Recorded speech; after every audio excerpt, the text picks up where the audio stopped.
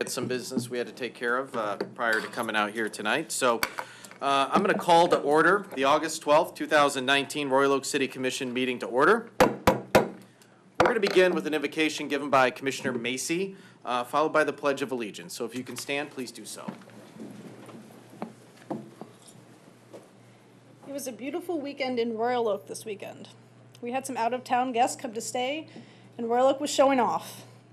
We walked through the leafy neighborhoods to the parks. We went to the zoo. We went to the downtown. I was so proud to see our city through someone else's eyes and see with new eyes what a great place it is that we live.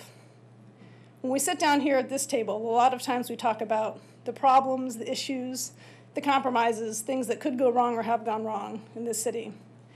And it was a nice, refreshing change of pace to think about all the things that have gone right to get us to where we are in this great city. So for just one moment before we sit down today, I'd like to remember for us all to be grateful for what a beautiful city we live in and all the hard work that so many years of citizens have done to get to where we are today. Amen. Amen.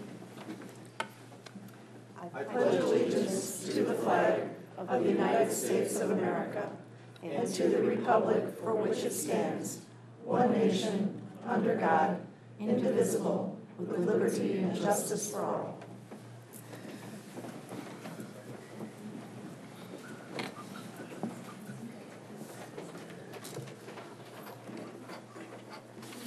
All right, this brings us to item number 4 on the agenda, which is the presentation of a donation to the Royal Oak Animal Shelter. I'll ask that Ms. Rapinski, Ms. Rivard, and Mr. Moore come up to the podium if you can.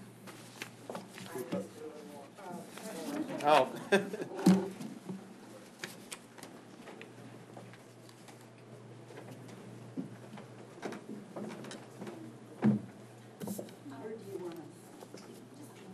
Right there.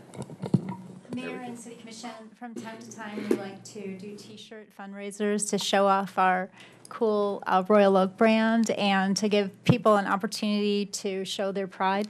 And we recently did a T-shirt fundraiser that says proud and used the incorporated the RO logo in it. And we're really happy to say that we raised $1,070 for the Royal Oak Animal Shelter.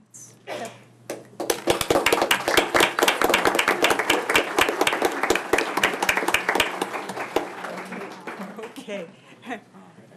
Hi. Thank you very much. Thank you. Thank you for all your efforts as well with the animals.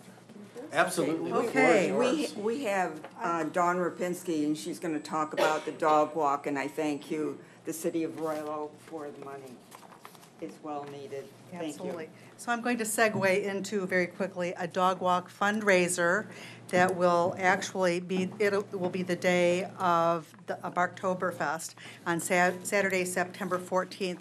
So this is your first invitation. So bring your dog, everybody. And I'm going to pass these out to the commissioners. Make sure to got one. Yeah. Oh, do you already have one? Very good. Okay. Thank you. Thank you.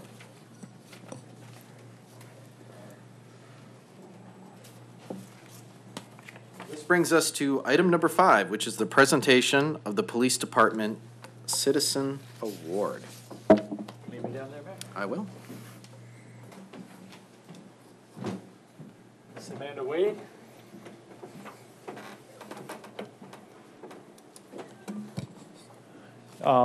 Mayor, City Commission, on June 3rd, 2019, a third grader from Oak Ridge Elementary had left the school grounds without anybody on campus realizing it prior to the 3:30 bell.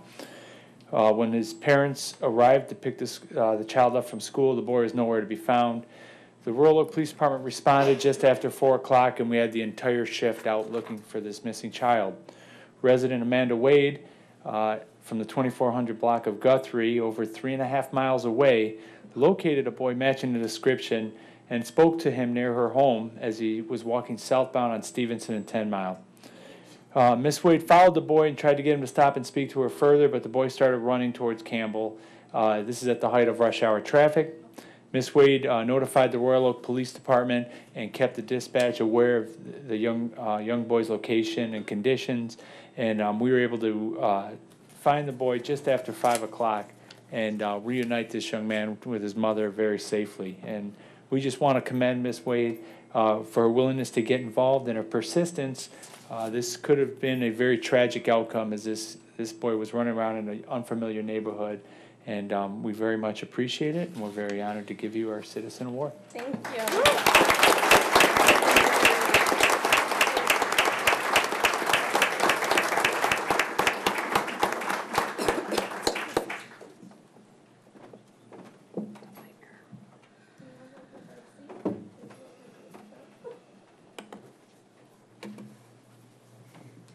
Thank you, Ms. Wade, for your efforts. As a father of 3, I can't imagine my child running loose. And, you know, I'm glad we have such concerned and citizens in the community, and we're so grateful that you were looking out for one of our own. Thank you.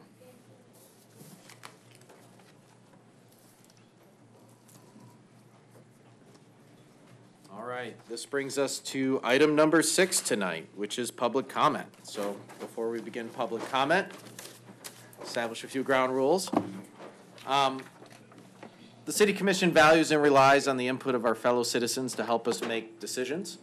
Now is the time set aside for the public to address the City Commission on any related issue, whether or not it's on the agenda tonight or not. This will be the only time for the public to address the Commission. And I ask that comments be directed to the commission as a whole and not to individual commissioners. If you wish to speak tonight, raise your hand, and I'll call on you. Come to the podium, state your name and address for the record, and please be mindful that the City Commission does want to hear from anyone who wishes to speak tonight, so comments are limited to 3 minutes or less, and we have a timer at the podium to help you keep track of your time. If you don't wish to speak tonight, that's all right. Feel free at any time to reach out to any one of the commissioners or our city manager or any staff with your concerns or questions. And please know the City Commission won't respond directly to questions during public comment.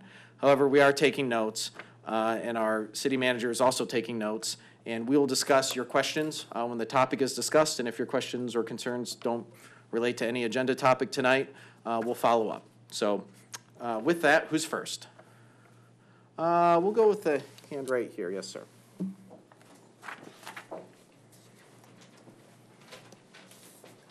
Evening. My name is Patrick McGee, 4524 Elmhurst Avenue. I'm going to be brief, so I don't take up too much time. I want. The mic's on. You guys hear me? I can hear you. We can hear you, but they can't. I'm okay with that.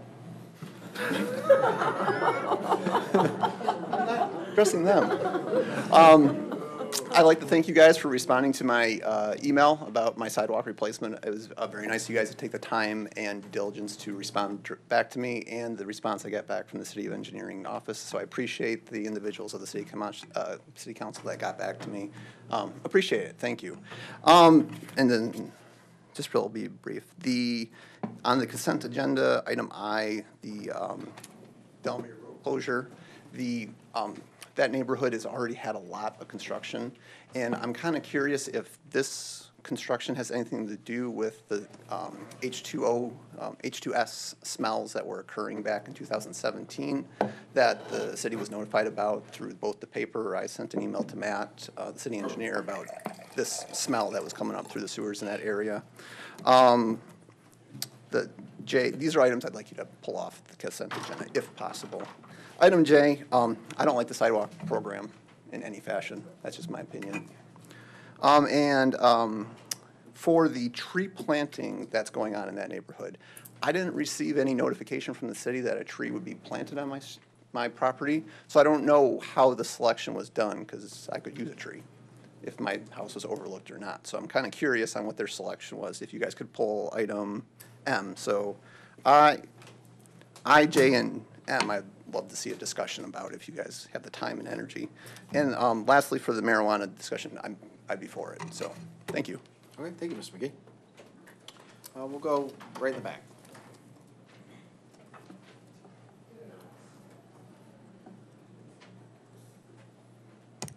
Hello, my name's Michelle Spicer. I live at 623 East 6th Street in downtown Royal Oak. I'm here to comment about the condo project on Washington and Hudson. I am in support of that. I am considering selling my home. It's a little bit too big for me. I think this project is a great idea. There are very few options in downtown Royal Oak that are for small condos that are affordable. So that's all I'm here to do, to let you know. I think it's a great idea. We need some more affordable places in downtown. Thank you, Ms. Spicer. Thanks.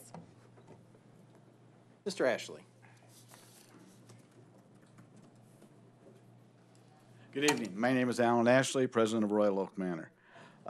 This is only maybe the second time I've done this. I would like to thank the Royal Oak Police Department. Last month, we had 2 large heating boilers put in to our building through the roof, and we had to clear out 21 spaces of parking lots in our main parking lot.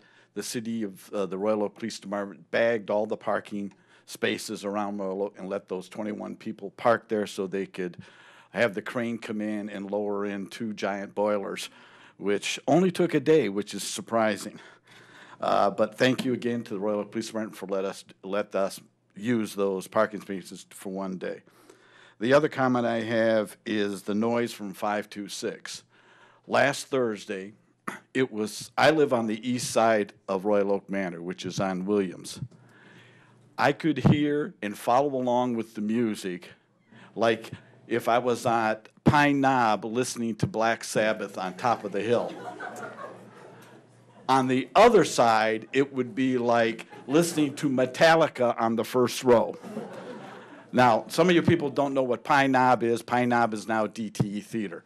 But if you've ever been into 526 when they have their music going, if you have a drink on the table, the drink ripples from the vibrations of the band. That place is so small and the decibels are so loud, it was unbelievable. Now, they played until about 12:30 on Thursday. Normally, they play until 1:30 on the weekends.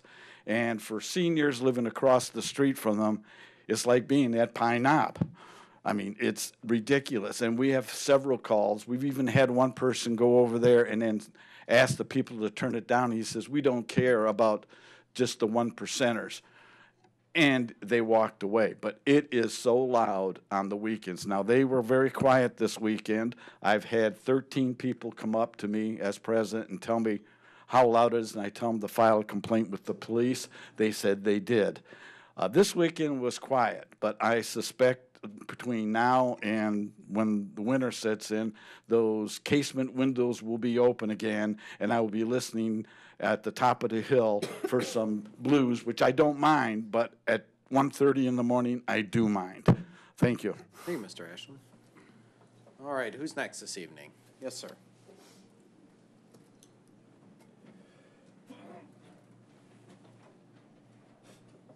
Hello, my name is Jim Hammond. I live at 3415 Benjamin, and it's up by 13 Mile. And I just wanted to say that I do ride my bike a lot in the city, and a lot of the bike paths that you've established are very helpful. We just recently crossed Normandy, which has sharrows on it. The sharrows are getting very worn. It's very hard to see them. And when you get over to Main Street, you have the nice bike path that takes you all the way down till you get into downtown. And then you follow the bike path around, and you work our way all the way to 5th Street over to Grant Park. And I hadn't been to Grant Park in a while, but when we got there, we saw the workout facility that you've installed there. Really impressed with it. It's very functional. It's gives you you have the capability of getting a good workout. And I really hope that you can incorporate something to that effect in Normandy when that is developed. So it's just a thought, and I appreciate what you've done. So just keep up the good work. Thank you, Mr. Hammond. Yes, sir.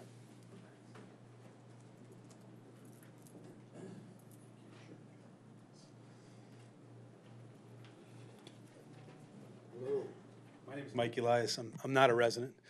I'm the CEO of Common Citizen, a vertically integrated cannabis operation in the state of Michigan. We got about a 1.2 million square foot hybrid greenhouse in Marshall, 200,000 square feet just got erected, and about 10 retail channels. Before I got into cannabis, I ran a hospital, 450-bed quaternary facility, spent 21 years in healthcare, Started at the St. John Health System as a Master Black Belt, and eventually ran a pretty large, sizable hospital in Toronto, Canada. I grew up in Southeast Michigan. My point is, we are bringing class and sophistication to an industry that sorely needs it. I just wrote an op-ed that got published by the Detroit News a couple weeks ago on the need for safety standards and specifically GMP standards. The state is not regulating operators like us to follow food and drug and safety precautions that the FDA has put in place. Huge risk because the people at the end of the supply chain are already immunocompromised, and we're further compounding the issue by not being proactive in terms of how we mass produce a product that's never been mass produced on this scale.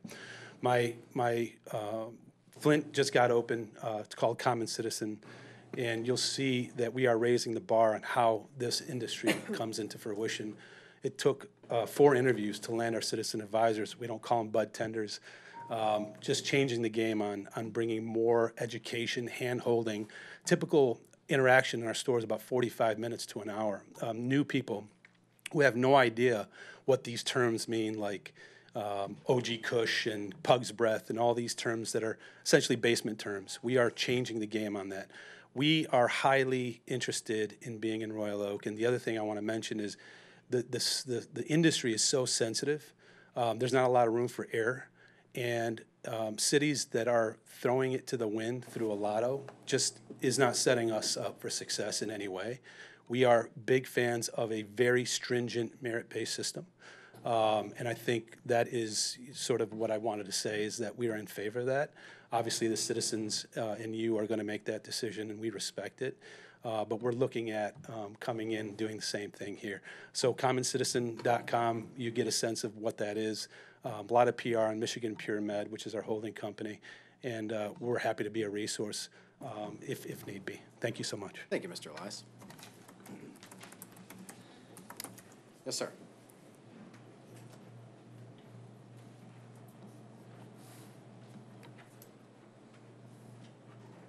Good evening, Commissioners. My name is James Campbell. I'm a business owner at 300 East 4th Street. I'm a Michigan licensed certified public accountant, and I'm domiciled my business in Royal Oak for the past 10 years. In fact, I'd like to let you know that September 9th will be my 10-year anniversary in the city. My professional practice is in marijuana, and I'm one of the top industry experts in the state. I've worked with many clients to assist with MMFLA licensing throughout the state. This is the very first time I'm addressing marijuana business issues in my backyard. This has forced me to reflect hard on what do I want cannabis businesses to look like or be like in my community. There's no doubt in my mind that licensed marijuana sales would make Royal Oak one of the hottest markets in Michigan. But Royal Oak's a special place, and I think this city needs to take special measures to ensure the highest quality applicants gain access to this market. With that, I feel the city of Royal Oak needs to take into consideration the following points, which I compiled from my experience with licensing in other communities. 1, that city planning applications should include a good neighbor plan. The city of Grand Rapids requires a good neighbor plan as a significant component of a site plan review. Their good neighbor plan includes crime prevention, litter and loitering control, trespass enforcement, landscape maintenance, communications with neighborhoods, and other criteria.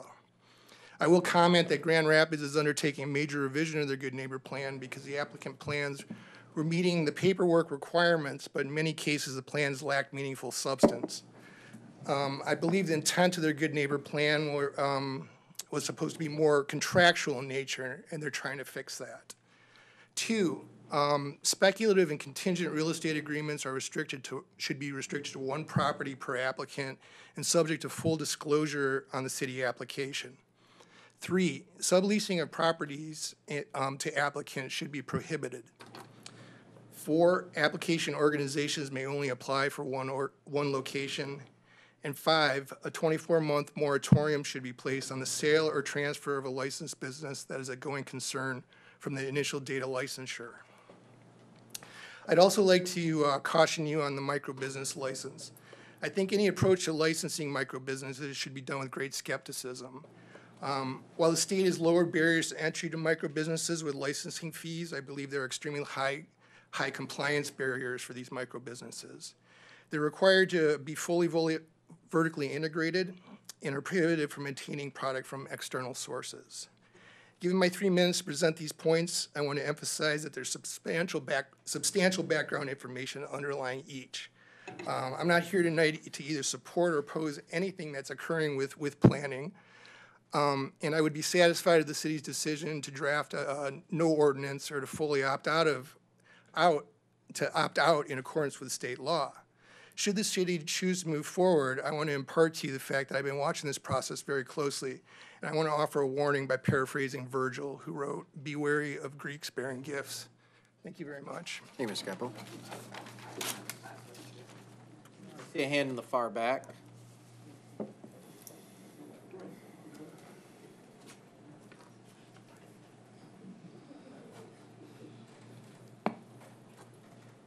Hi, my name's Colleen Duffy. I live at 1007 South Washington. Commissioners, you are asking a lot of the homeowners in my neighborhood. When I walk out my front door, I have construction 50 yards to my left, a proposed construction 10 yards to my right. Well, the construction on my left is an apartment complex that is similar to others in the area and scaled to the lot. The Chin Jewelry Complex is not. The Welcome to Royal Oak sign a block away suggests our corridor should be inviting and architecturally pleasing to the visitors of Royal Oak. Instead, they will be looking at an apartment building that is too dense, too tall, attached to a beautiful building, one I chose to live in. My grandson has a game, Heads Up, Tails Walk. You play it by putting a head of one animal on the body of another animal. If you vote yes on the item number 9 of your agenda, you will be putting a frog's head on a horse's body. Please delay construction, keep the architectural integrity of our block, and reduce the size of the building so it fits on the lot. Thank you. Thank you, Ms. Duffy. Yes, here, sir, in the middle here with the blue shirt on. Yes.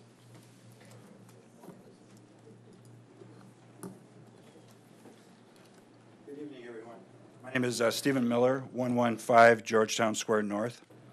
So just a couple of items for the taxpayers and residents of Royal Oak to think about.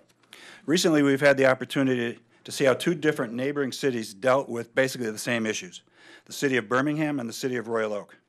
Each was looking at huge mixed-use, combined public and private developments.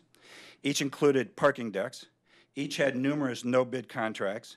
Each had no-bid contract issues that were in the tens of millions of dollars. Each had a net loss in parking. Each had architects who were working both sides, the public and the private sides, and working under no-bid contracts. Each saw the developers giving thousands of dollars in political contributions to the mayors, commissioners, and advocates who were supportive of these projects. Each saw tremendous outrage from the taxpayers for the lack of transparency. Each were going to saddle onto the backs of their taxpayers $58 million in bond debt that would not be paid off until 2022 and 2024. Oddly enough, both included this very same developer. Royal Oak taxpayers, this is where you look at the campaign finance reports for Mayor Fournier and the thousands of dollars he has had and is receiving from these developers, no-bid contractors, and their family and their friends. However, there is one big, huge, monumental difference between the Royal Oak Civic Center project and the Birmingham combined public and private development. The taxpayers of Birmingham were given the opportunity to vote in a nonpartisan way whether or not they wanted to be hogtied to $58 million in bond debt on a project that was going to produce a net parking loss. The taxpayers of Royal Oak were completely ignored and were not allowed any opportunity to vote. The Birmingham vote was last week, and the taxpayers overwhelmingly voted against their elected officials by a 70 to 30% margin. Oddly enough, when Royal Oak voters were allowed to vote last fall on those stupid and wasteful bond millages that the mayor and this commission majority pushed for, Royal Oak residents in the same 70% to 30% voted them both down. Sadly, this mayor and commission majority in backroom dealings gave away millions of dollars in taxpayer cash, millions more in valuable city land, and then piled onto our backs millions upon millions of dollars in needless bond debt. There is one large bond rating company that will not even rate Royal Oak's trustworthiness in being able to pay back these millions of dollars in bond debt. The Royal Oak taxpayers will finally have a chance to vote, however. This fall, they can vote out Mayor Fournier, Commissioners Dubuc and Peruche, and show these three irresponsible elected officials that it's not okay to give away millions of dollars in taxpayers' money to developer friends, millions of dollars to contractor friends, and millions of dollars in valuable land. With this nonpartisan November election, a very clear message can and will be sent. Thank you. Thank you, Mr. Miller.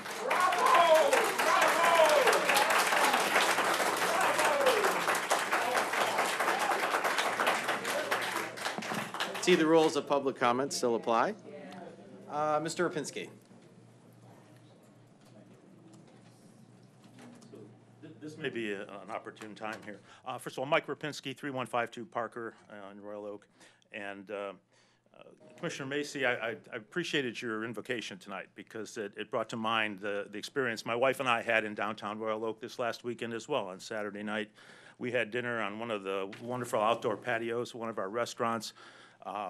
Families nearby that were enjoying themselves. It was an exciting night in downtown Royal Oak. We walked around for an hour, and there was just people having fun. And Excuse me, Mr. Rapinski has the floor. Can we be respectful of him as he was respectful of everyone that came to the podium before him? Thank you. so it was a nice night, and we enjoyed it. There were a lot of people just having fun, and I couldn't have been prouder to be a Royal Oaker on Saturday night as well. So now what I came to say. Our current vibrant downtown and great city neighborhoods are a result of the planning, vision, and leadership of most of our current and past city commissions, as well as city administrations.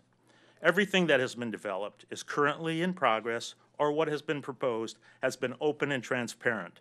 We have ironclad agreements that ensure that incentives are paid back over time. Our stellar bond rating would not have happened if there was any shred of doubt about the legality of these agreements and unnecessary risk on our city finances. And there has not been one penny of new taxes. I repeat, there has been no new taxes, other than for the public safety millage, which was voted on overwhelmingly by 70% of our citizens. Neighboring cities have seen what we are doing and are in admiration of our forward thinking and results. Keep up the good work. Now, I'm going to switch gears and mention something that is disturbing and upsetting. As we all know, we are in an election season, and there is the usual rhetoric from those who would like to see us go in a different direction. They want to take back Royal Oak all the way to the dark ages, where downtown was a ghost town and our property values were stagnant. Ladies and gentlemen, please. And there is one among them that has taken to social media and elsewhere with hateful, malicious, and vile personal attacks. We are used to this person's unhinged comments, but recently a line has been crossed. I refer to a veiled racist comment that was made towards a candidate who happens to be a minority.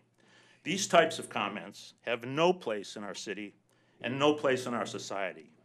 I call on all candidates to denounce this type of rhetoric and to renounce this person's comments for what they are, hateful and racist. Come on, Royal Oak, we're a lot better than that. Thank you. Thank you, Mr. Rapinski.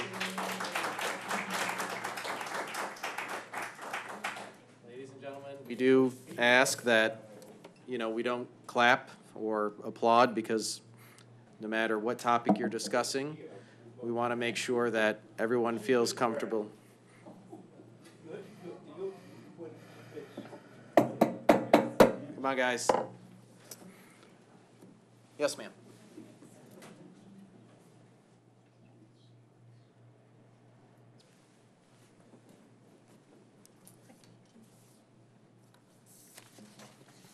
Good evening. I'm Paula Mante from 101 Curry Avenue.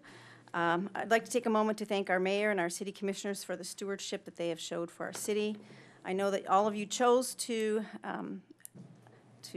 take on these jobs for not a lot of money. You're certainly not doing it for the glory, and you're guiding our city to be strong, vibrant, and prosperous.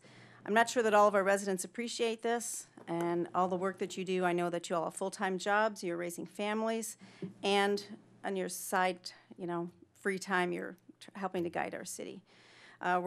I know I'm very supportive of all the growth that I've seen in the city, from the parks to the downtown project. I'd like to thank you for that. I personally chose to move to Royal Oak in 2017. because of the city's walkability, the parks, and the vibrant downtown area, not to mention the beautiful treed neighborhoods. Another important factor that I chose to live here was the diversity of the population. There's a strong sense of community in Royal Oak, of supporting each other and welcoming, accepting, and protecting everyone in this city. The same sense of fostering our community is evident in the work of our mayor, our city commissioners, both past and present. I appreciate all the work that you do. The Human Rights Ordinance passed in 2013 is a shining example of Royal Oak's determination to include and protect all of its citizens. Having said this, to echo our last speaker, I'm extremely disappointed that a very small minority of citizens in Royal Oak feel it necessary to almost on a daily basis sling hateful rhetoric on some of the Royal Oak online forums. Racial and ethnic slurs seem to be the favorite these days, carelessly hurled against many of our citizens, both those running for office and our friends and our neighbors. This demeaning discourse serves no one, and it divides our community and fosters hate. I'd like to commend our mayor and our city commissioners for representing all of Royal Oak citizens, for working tirelessly to improve our city, and for leading us by your fine example. Thank you. Thank you, Ms. Mante. See a hand in the back, gentleman in the black sweater.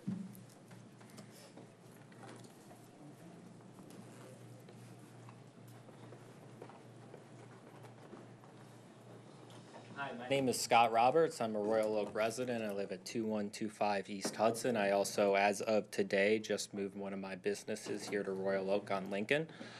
I'm here to just try to talk about what I would consider a smart approach to marijuana and how this our city regulates it. I'm a cannabis business attorney. However, I'm not here on anyone's behalf other than my own and as a resident of the city. I think it would be good if we took a smarter approach, and instead of trying to hand out one of a handful of licenses to bigger companies that don't really have any connection to our city, you know, I think a smarter approach would be to allow more of the micro businesses, which are by its very nature much smaller, more mom and pop kind of neighborhood businesses. And the reason why I think that would be better is not just because I think it'd better fit with Royal Oak and the community that it is, but also because it would lead to a lot more money for our city. You know, a micro business is by its very nature much smaller than a retail dispensary. It maybe would do 1/3 of the revenue that a retail dispensary would be, meaning a city of our size can support many more of these businesses. However, a key distinction is that when it's coming to determining Royal Oak's share of the excise tax that we would all get, micro business and the dispensary license, they count the same. So if we were to say allow 3 dispensary licenses and handed them out to big companies making promises that, to be honest with you, they probably won't all keep, we could do that, or we could hand 9 micro businesses out to more local business people who live or work in the city, and we would get 3 times the amount of excise tax revenue. We're talking extra hundreds of thousands of dollars. This is the type of revenue that could maybe mean we don't have to have a millage next time. So I'm here just to try to educate you guys on that. I'm more than happy to answer any questions you may have in the future on the micro business license. It's something I'm personally very interested in, and I think something that's a really good fit for our city. And I think just generally it's something that in the longer term, you know, it's going to mean more money. I also think it's going to be better for our community having more neighborhood businesses as opposed to, you know, a handful or 2 or 3 large businesses that are really just here to extract as much money from our community as possible. Thank you. Thank you, Mr. Roberts. I see a hand in the middle here. Yes, ma'am.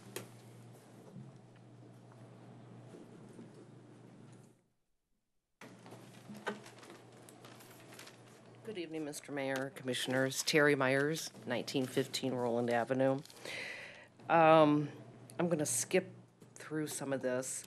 The residents that were up here complaining about what's on social media and the hatefulness and things like that.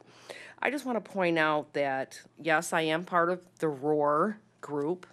There was a note in social media that says we all go drinking at the Dixie Moon Saloon before coming here, and they called it Dutch Courage, I believe it was. I believe that's defamation of character, but whatever. we are not against developments. It's how they are gone about, like the $5.5 million to Bogie, the dollar parking lot sell. I'm asking residents to look at the facts. Don't vote on name recognition. Actually look and see what's going on with your tax dollars. I congrat Birmingham to shutting down that Bogie deal 2-1. You rave about your AA bond rating. I remember it used to be AAA. I'm going to point out Campbell again. I think Campbell should have been considered a 1 lane in each way and a bike lane after the 75 project was done. I don't think I-75 had anything to do with it because Campbell is a busy traveled road down there by 10 Mile. I'm guessing it's going to get worse once the school year starts. We started getting a lot of traffic down our side streets still a half a mile back up from 10 Mile to Lincoln. Mr. Gillum, if you're going to step up as interim city manager, thank you. Appreciate that. And I'm hoping that you will allow the on-street handicap parking to be at no cost when you vote on that. That's all I have. Thank you. Thank you, Ms. Myers. Mr. Harrison.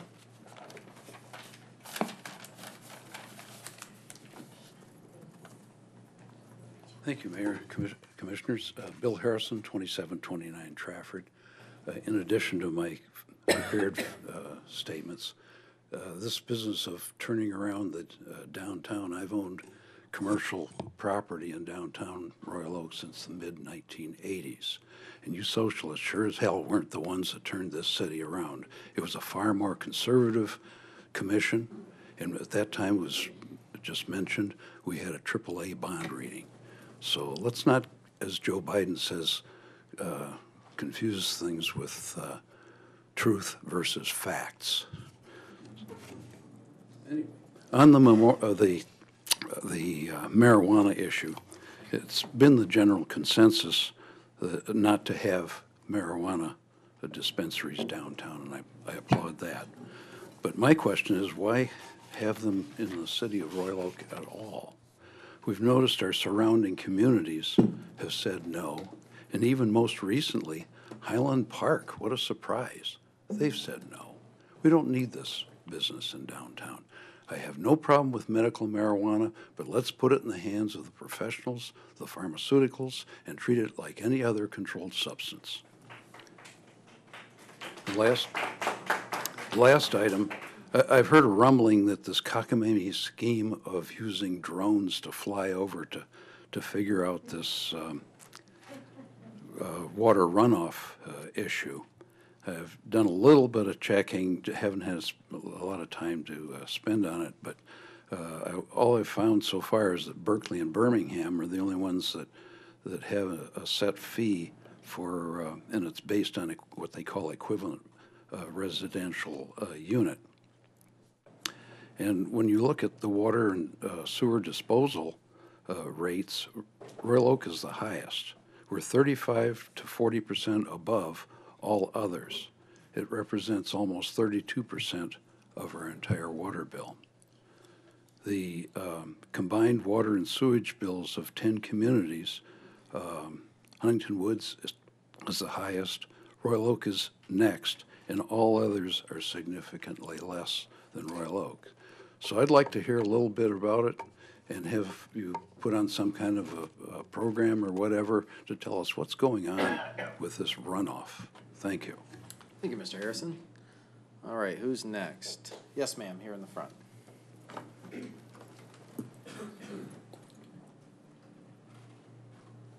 Hi, my name is Carolyn Martz. I live at 918 East 14 Mile, north end of the city. This is totally unprepared, but I have spoken in front of council before. My concern is I see quite a few landscape companies blowing the cuttings and we're at the end of summer, so grass cutting is going to come to a minimum. But we're heading into fall with all the leaves and everything, and this is going into our drains. I've lived in Royal Oak, I don't know, 13, 14 years. 4 or 5 water main breaks within this time frame. Are we looking into our infrastructure? You know, is code enforcement driving around the city? When I came to pay my taxes. I saw within 1 mile on Crooks Road, 2 different companies blowing the stuff into the street. Who cares? Just blow into the street, save them some sweep time. When I went to code enforcement, they want to know, you know, name, date, place. I don't know this. I live on the north side. My husband cuts our grass. Does code enforcement, you know, traverse the city just to look for these infractions? That's my concern. Thank you. Thank you, Ms. Marks. I see a hand right here. Yes, it's been up for a while. On the right. Can't see a face. Snapo.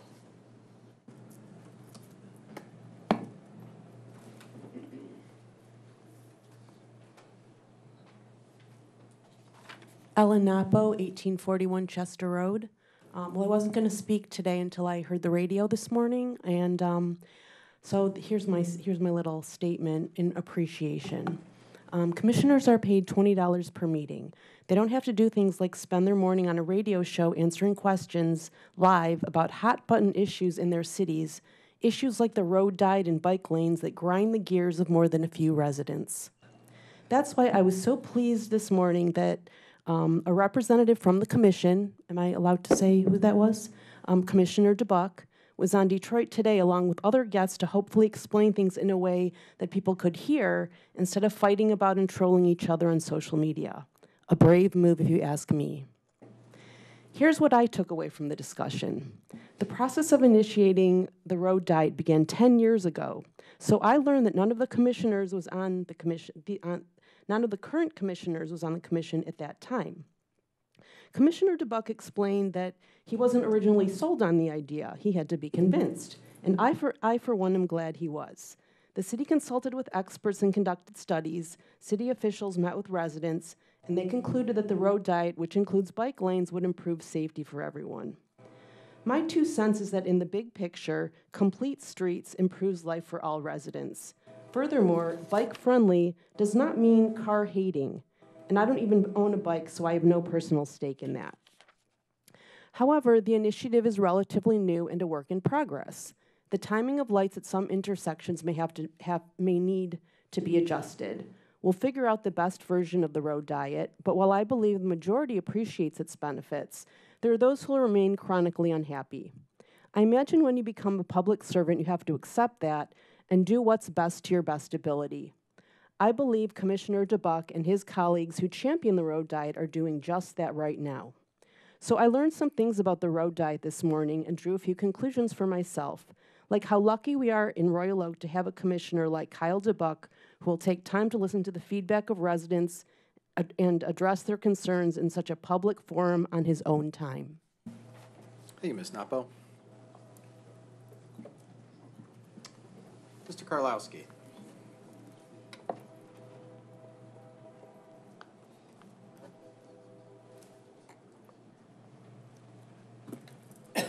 Karlowski, 419 Virginia. First off, I want to talk about the tree company for next year. I don't know if that's the incumbent. I hope not, because I would like you all to come to 419 Virginia and see the tree that was planted in my right-of-way. And it's been a joke to everybody I've seen. It looks like it was grown on its side for at least 2 years. I have asked the arborist to come and take a look at it, see if anything can be done to trim it up to get it somewhat symmetrical. But if that's what we're paying for, we need to certainly take a look at what we're getting for our money. The other thing, since some folks have kind of lambasted anybody who disagrees with this commission, no, we are not trying to roll up the sidewalks precisely at 10. We're not looking for a dry downtown. We do have a problem with the way money is spent. We have a problem with $5.5 million of general fund money going to a private investor who is never going to pay that back to the general fund by your own calculations. That means like never, okay? Also, there's been some kind of insinuation that if you disagree with the city commission or you call out somebody, you're racist and bigoted. No, I am not racist or bigoted. In fact, there's been a certain attorney in this town who likes to make personal attacks on people. I guess if you run for commission, you gotta take the shots. But I find it, if you want to go down the road, folks, trust me, there's enough ammunition from everybody that we can go on. All right. So if you want to go personal, we can go. The other thing that I want to try is there's been a lot of statements last time about how we're doing exactly what Oakland County did in the pensions. No, we're not, because when the Oakland County converted, they had everybody go on a defined contribution plan before they took everything else out. You guys didn't. Okay, so now you still have the multiplier growing. They also did it a heck of a lot sooner than you guys did. And there was also a statement that, gee, we're bringing the indebtedness that we have out in the open. Well, congratulations. I hope you added the other $60 million that you have for police and fire. But my question is, if we're that indebted, why are we going further in debt? Okay, you would think that you would want to cull down your debt and not continue to raise it up if you already have $123 million in debt for your pension liability in OPEB. And finally, there was a statement that, 13 seconds, huh? Okay. There was a statement that we're going to get a $2 million cash flow. Well, if you make enough assumptions, you can go to the moon on a trampoline. I would suggest you take a look at what the underlying assumptions are for that $2 million cash flow, because I don't think you're going to be getting it with as the changes in the how long people live, and I think we're already lost $5 million just because of the changes in the assumption. So we're now $5 million less in our pension fund than we were before. Thank you. Thank you, Mr. Karlowski. Once again, it's my duty to remind you, public comment, the rules are made not by this commission, but by the community. And Mr. Karlowski makes his points. There may be other people that disagree, and we don't want to discourage or have anyone feel that they're not welcome to come up here and speak their mind if they have an opposing opinion. That's why we kind of ask that, applause and clapping, be avoided and not used in this forum. So we appreciate your cooperation. Mr. Wolf.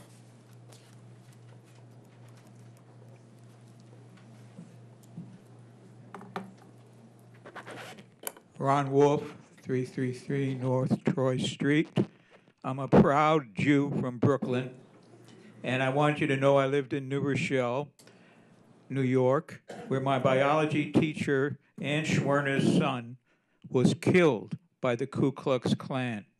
And for anyone to even insinuate that I am a racist is absolutely insane.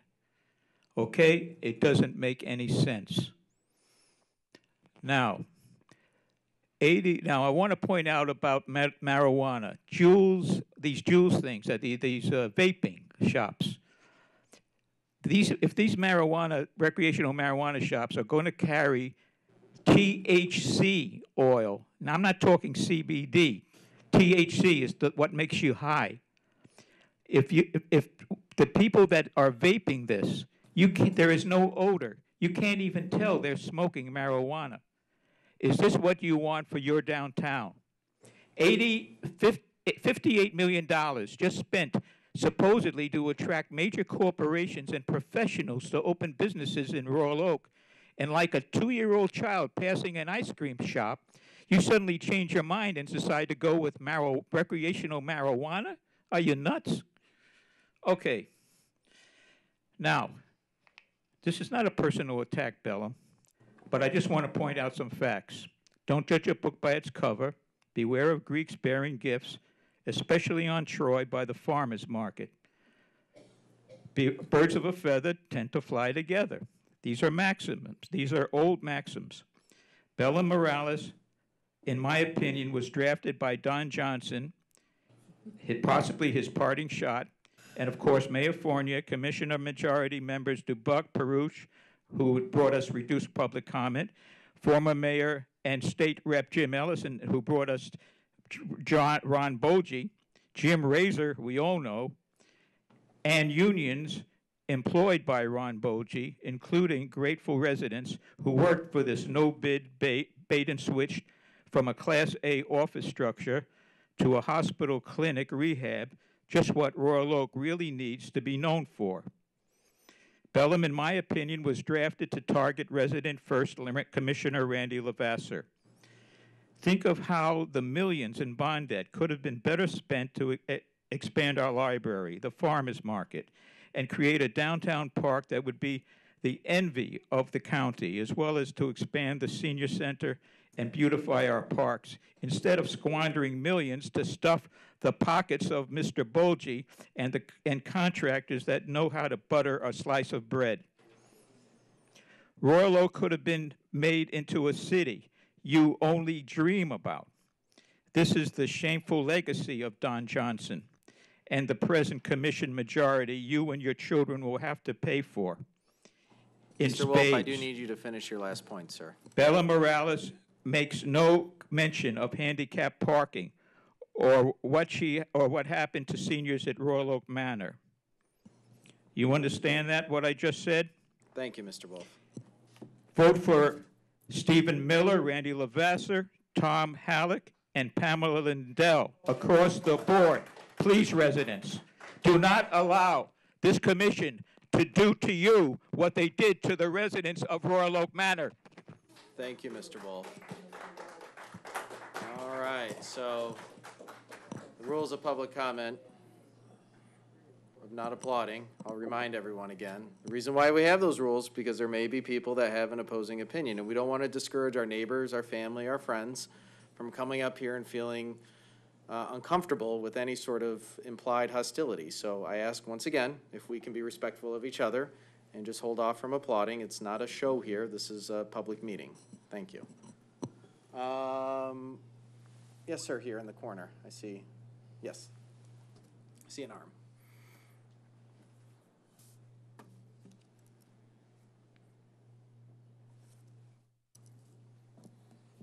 Hi, my name is William Asher. I reside at 1003 Irving in the south end of Royal Oak. And I just wanted to say how much I appreciate what the commission has done, in particular with the downtown development. I think it's going really well. And I've used the garage on 11 Mile. It's a great garage. I was at the farmer's market on Saturday, and it seemed really busy to me. I know there were concerns that the development would ruin the market, and I don't know for a fact whether it's doing better or worse, but it just seemed real busy and vibrant. And of course, one of the things that I love about living in Royal Oak. I'm looking forward to the park. It's going to be a small park, but it'll be a nice park from what I've seen from the preliminary designs. And of course, the new city hall and police department. It's all going to be a great downtown, I think. Thank you. Mr. Asher. All right. I see this gentleman here has had his hand up for a while.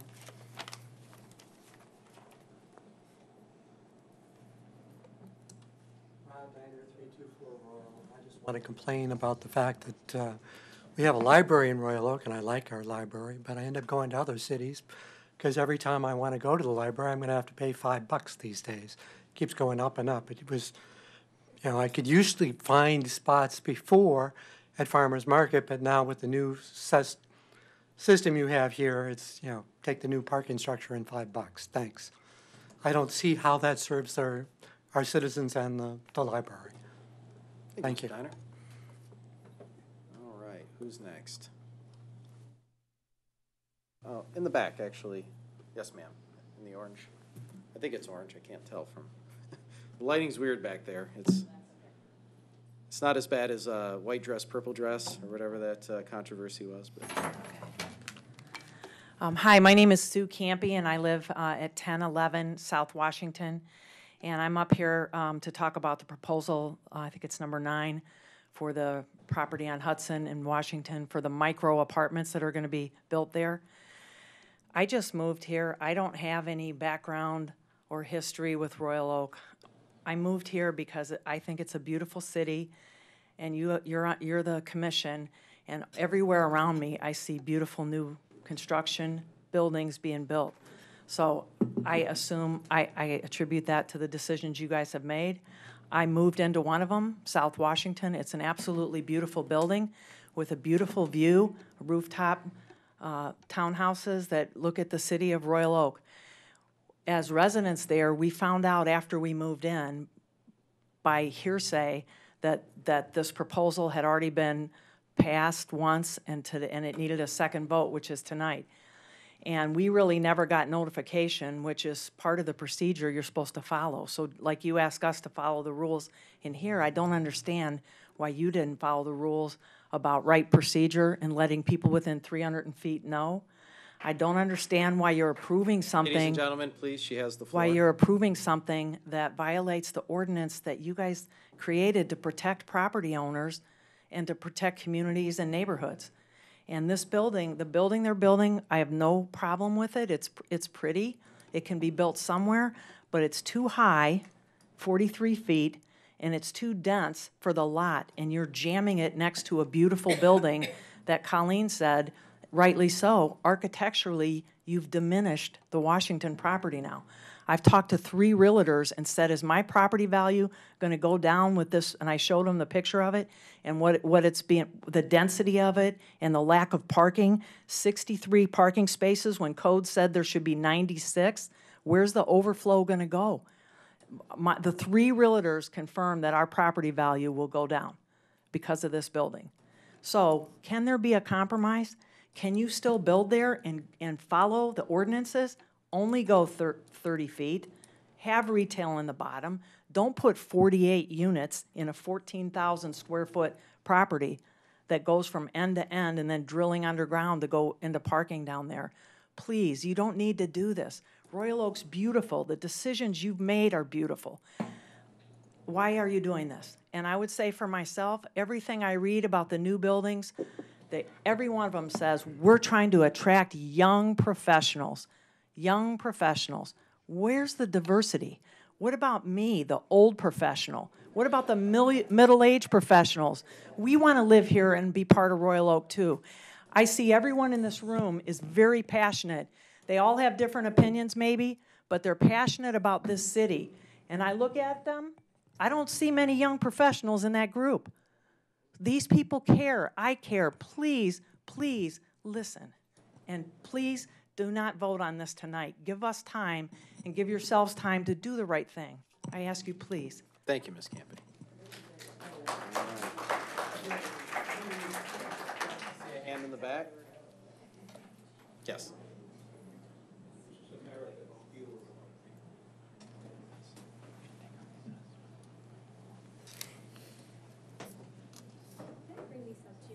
Sure, if you hand them to the clerk, she'll be able to pass them down to us.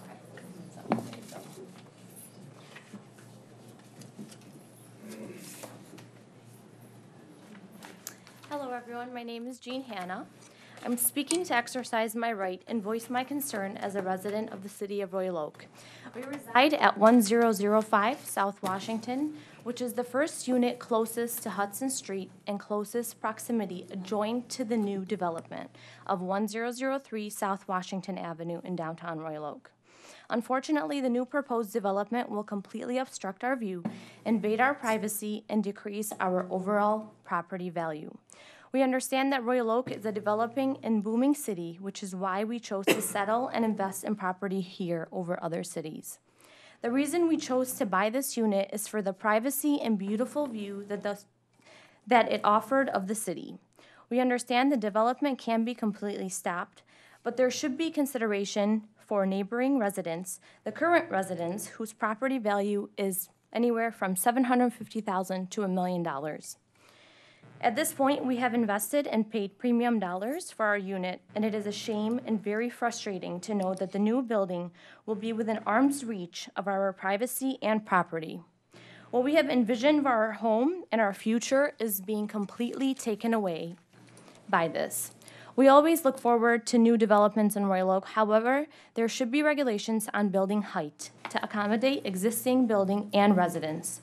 We really are hoping that you guys are understanding where we're coming from. I gave some pictures. I mean, honestly, it really does make me so sad that this is being built, because one of the main reasons why we chose this unit is because of the beautiful view, and it's not just one view, it's 3 different views. And it's not affecting just, you know, my household, but other people too. And truly, I do love Royal Oak. I've worked here for 12 years. I've lived in Royal Oak for 5 years, and I really do love bringing people to Royal Oak, but I just feel like we're being dissed by this whole thing. I don't mean to put other people down, but these condos are very expensive, and we chose to live here for a reason. I just don't think it's right to just put a brick wall in front of us or have people, you know, I can literally touch the new apartment building, and I just think it's just unfair. So I'm truly begging you to just think about this, go over it, not make a decision right away. There's going to be 48 apartments, and if you know where Chin Jewelry is, it's a very small area. What about all the parking? I mean, I've been here for so long. I know how bad the parking situation is. There's going to be huge issues with parking if this goes on. So I'm begging you to just think about this and think about the people that are in these condos already. Thank you so much. Thank you, Ms. Hannah. All right, who's next? I see a hand here in the aisle. I don't see a face. I can see a hand. Yes, ma'am.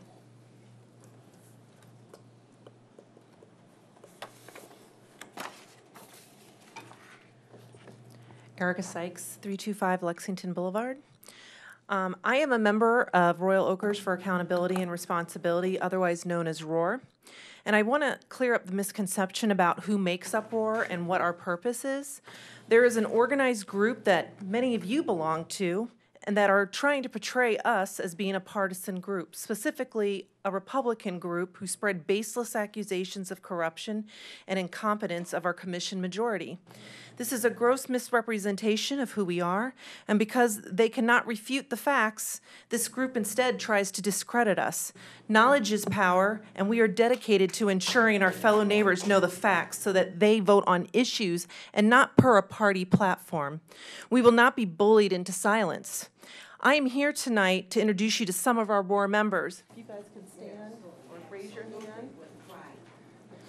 We are Democrats, we are Republicans, we are independents, we are young and we are young at heart. We are straight, we are gay, we are empty nesters, and we are young families. In short, we are a true representation of the diverse demographics that make up Royal Oak. We are your neighbors, and we stand together for a common cause to help make a positive change in Royal Oak by educating our fellow residents and neighbors what is going on in their local government. What brings us together is not whether we subscribe to any one political philosophy over another. It is the issues that Royal Oak faces that have unified us. Our commission majority has been relying on the public's apathy and ignorance to institute almost $60 million in new bond debt for a city center project without allowing a vote from the residents, to reward lucrative no-bid contracts to their political donors, and to sell not one but 2 revenue-generating surface parking lots for only $1 each. Further proof that residents' interests are not a priority for this commission majority is what their actions have done to our beloved farmers market and the reduction of traffic lanes on some of our busiest streets in favor of underutilized bike lanes. These are just some of the issues that we feel residents need to know about and think about when they go out to vote. So when you think of ROAR and who we are, understand that we are your neighbors. We are asking you to vote on the issues and not base your vote on political partisanship. Actions speak louder than words, and the actions of the sitting commission majority should concern all the citizens of Royal Oak. I ask that citizens please vote for a positive change, for candidates that will put Royal Oak needs first and not blindly vote a party line. Please vote for Stephen Miller for mayor, Tom Halleck, Pam Lindell, and Randy Lavoisier for city commissioner. Thank you. All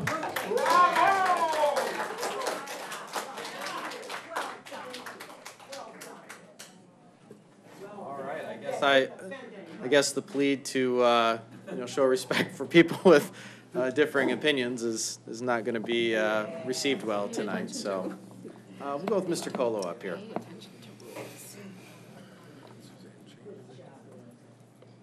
Mr. Mayor, member of the commission, I am Brandon Colo, 600 East Hudson Avenue. So tonight I came out because we have a lot of cool issues on the agenda tonight. First off, which I think is extremely important, you guys are appointing a new interim city manager. Mr. Gillum is extremely good at what he does, and I'm excited to see how he can lead the city for the next couple of months while you choose someone else. Next, you have a big development going on South Washington Avenue. You've heard from people tonight who might not feel good about it. You also have some developers out in the hallway who want to bring in hundreds of new Royal Oakers to town. So I think there's a good give and take on what we can accomplish with that. We're talking about sidewalks. You guys are talking about how to renew the sidewalk program. Clearly the ballot failed. We need to go on and improve the sidewalk somehow. And then you're talking about medical marijuana, or I'm sorry, just recreational marijuana in town. So there's a lot of substantive stuff on the agenda tonight.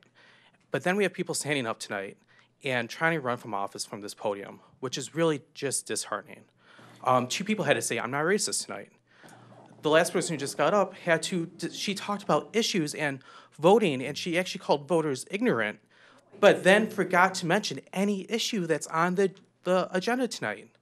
So I'm really happy we have people actually up here leading and doing stuff, and I really wish that when people came to the podium, they would talk about issues that are really matter, and not just political fodder. Because all day, I'm sorry, would someone else? Ladies and gentlemen, Mr. Colo has the floor. I don't remember Mr. Colo interrupting anybody else that was here at the podium. So again, I kindly ask for your respect. As respect is given, it should be received. Thank you. Like I said, I'm just here tonight to listen to the good debate that's going to be had at this table, and I look forward to what you guys have to say. Thank you. Thank you, Mr. Colo. Who's next? I see in the back a hand, gentleman in the white shirt.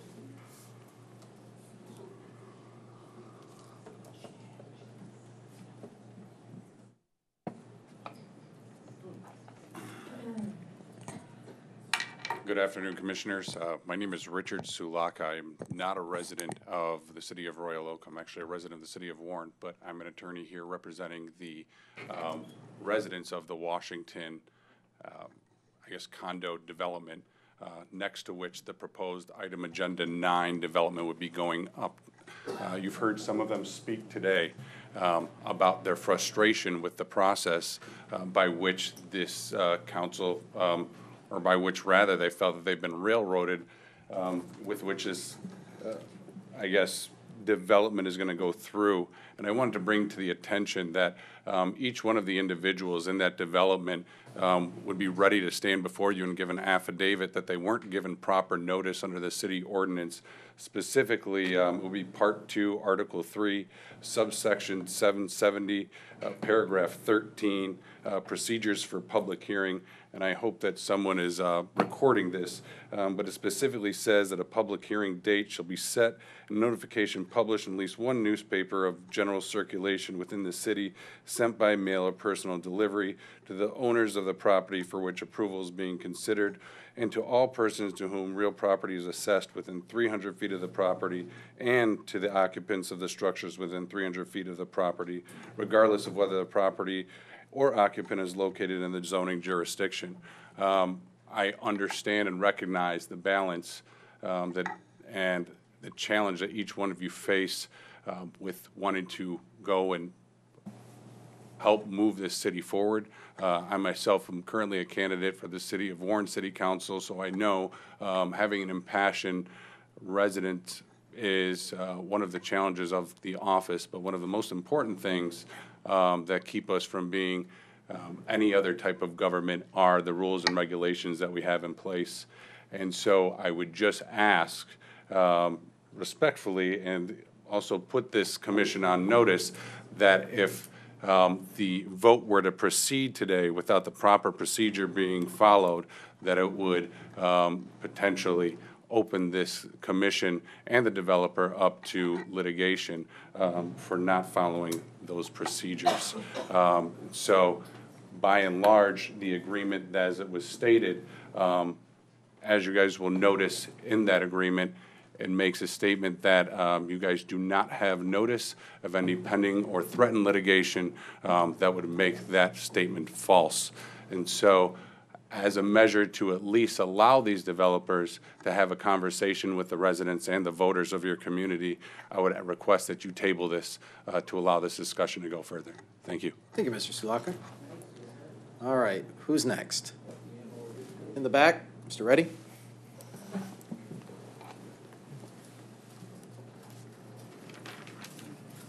Arvind Reddy, 618 South Pleasant. Sorry, I didn't prepare anything, but it's just been difficult hearing you guys slandered up here for no good reason. And I just wanted to say that there are thousands of people like me who like to live in a city with really strong and growing property values that's safe, and they're not here speaking because they're out enjoying the great city that we're lucky to live in. Thank you very much. Thank you, Mr. Reddy. All right, anybody else wish to speak tonight? Going once, going twice. Okay, I see a hand back there first. Quick draw. Ms. Harrison. Hi, good evening.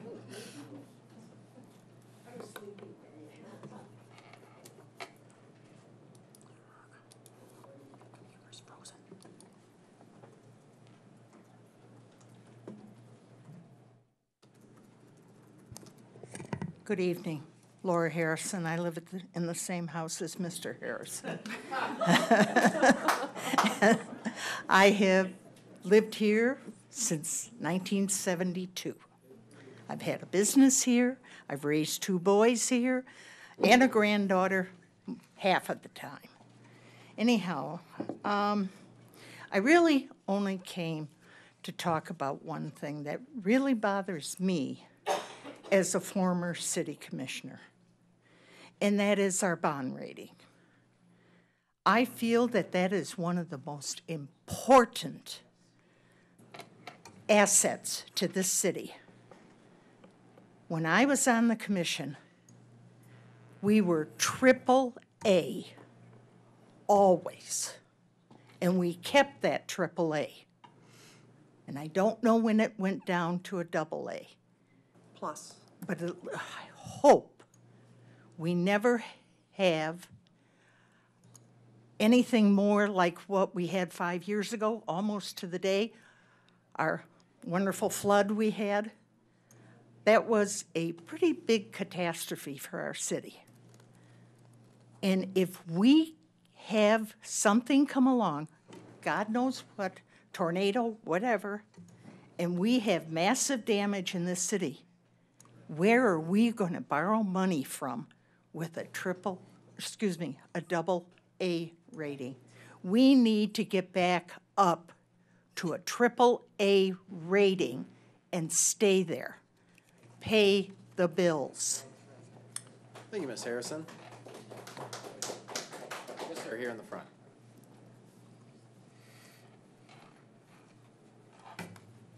My name is Eric Schaefer, 723 East 11 Mile.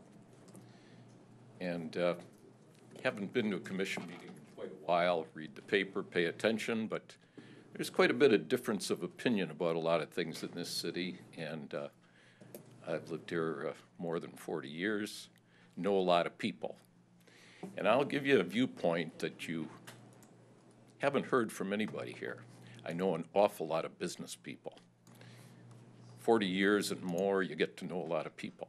There's an undercurrent in the city of people who have businesses and are residents that have no intention to come here and speak, because there's a flavor that's permeating large segments of Royal Oak that this is not a good place to speak out, because the administration does not like dissenters. And so there's an awful lot of people that don't go along, but they're not going to speak out because they're in positions where they're at some jeopardy. And you should realize that there's an arrogance about the demeanor of this commission in many, many subjects for a long time. Not today, not this month. This has been going on a long time. And it's everything from the growth of the government to this whole new city center deal. You know, the entire city used to run in this business, in this building. 15 years ago, we had to build the courthouse. Somehow we couldn't manage. We had to build that edifice. It's glorious. You can't really get in there, but you know, you walk in the front and get a sense that it's a nice place. Now, we're running the whole city here, and I would encourage all residents that haven't been to City Hall, find time to come to City Hall, walk through the building, go up to some windows. We have great staff. The staff is cooperative, helpful. They're in a building that is meticulously maintained, meticulous. And we run one of the best cities in the area. But no, this isn't good enough for this group. We need a brand new building, $60 million of debt. And of course, such calculations are always done in error. There's unanticipated problems. And then we're going to knock this building down. So it's just spend, spend, spend. I've watched this for a lot of years. This didn't just percolate up. I just decided to say it because there's obviously a lot of disagreeers here at this commission meeting. There's a hell of a lot more that are not coming to the party, and they're not going to say anything because they fear multiple layers of retribution. I won't go any deeper, but I know about it. One of the big things is the zoning exemptions people get. I'm in a commercial zoned area. You guys have approved residential all over that area, all over the place. Mr. Schaefer, I do need you to finish your last thought, sir. And so this idea that you come hat in hand and you ask, and guess what? You can get, if you do it right, you can get the exemptions, and then they authorize stuff. People should look at a street called Mason Court. The city commissioned a duplex in there. Mr. Schaefer, I really do need you to finish up your last point, Thank you, sir. appreciate it. The exceptions that you come and you ask for and you routinely grant are not helping the residents of the city. They're helping the new customers. Thank you, Thank Mr. you for your time. All right, who's next? Sir in the back.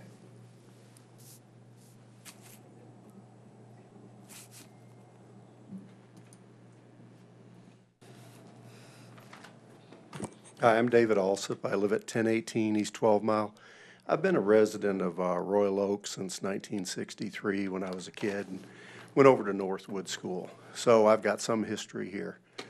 I'm pretty relaxed. I haven't even tied my shoes to come up here. I wasn't expecting to speak, but I thought, well, given all of the controversy that's going on and the issue with the bonds and the debt, I think that the city's mismanaged, and here's what I'm waiting for. And I've made money buying defaulted bonds, revenue bonds and general obligation bonds. I'm looking forward to the day Royal Oak goes bankrupt, and I'll come in and I'll buy up the $228 million in bonds you've got for 1 or 2 cents on the dollar. Then you'll be in receivership, and you'll have to negotiate with me. So I think we've all got something to look forward to, and that's what I'm looking forward to. Thank you.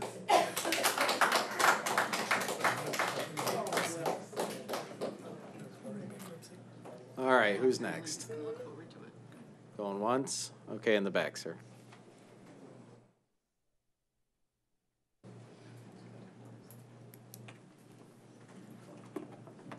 Gary Lloyd, 432 South Washington. I wasn't going to speak, but after listening to all this vitriol, I actually came because I've been watching this on TV, and I really kind of get upset at how you all are like beat over the heads all the time as a commission. And in response to a previous speaker, there is a large number of people who actually support what you're doing, the actions that you have taken, and moving the city forward. And I just want to applaud you as a commission for the voices that didn't show up, because it's easier to like complain than to give you accolades. So I'm here to say, job well done. Thank you, Mr. Lloyd. All right. Who's next? Thought I saw another hand. Going once, going twice. Yes, ma'am.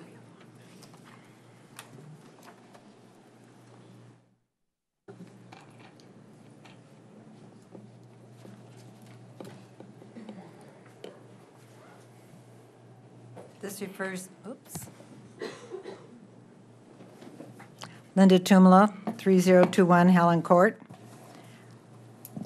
I wish to speak about the bike lanes.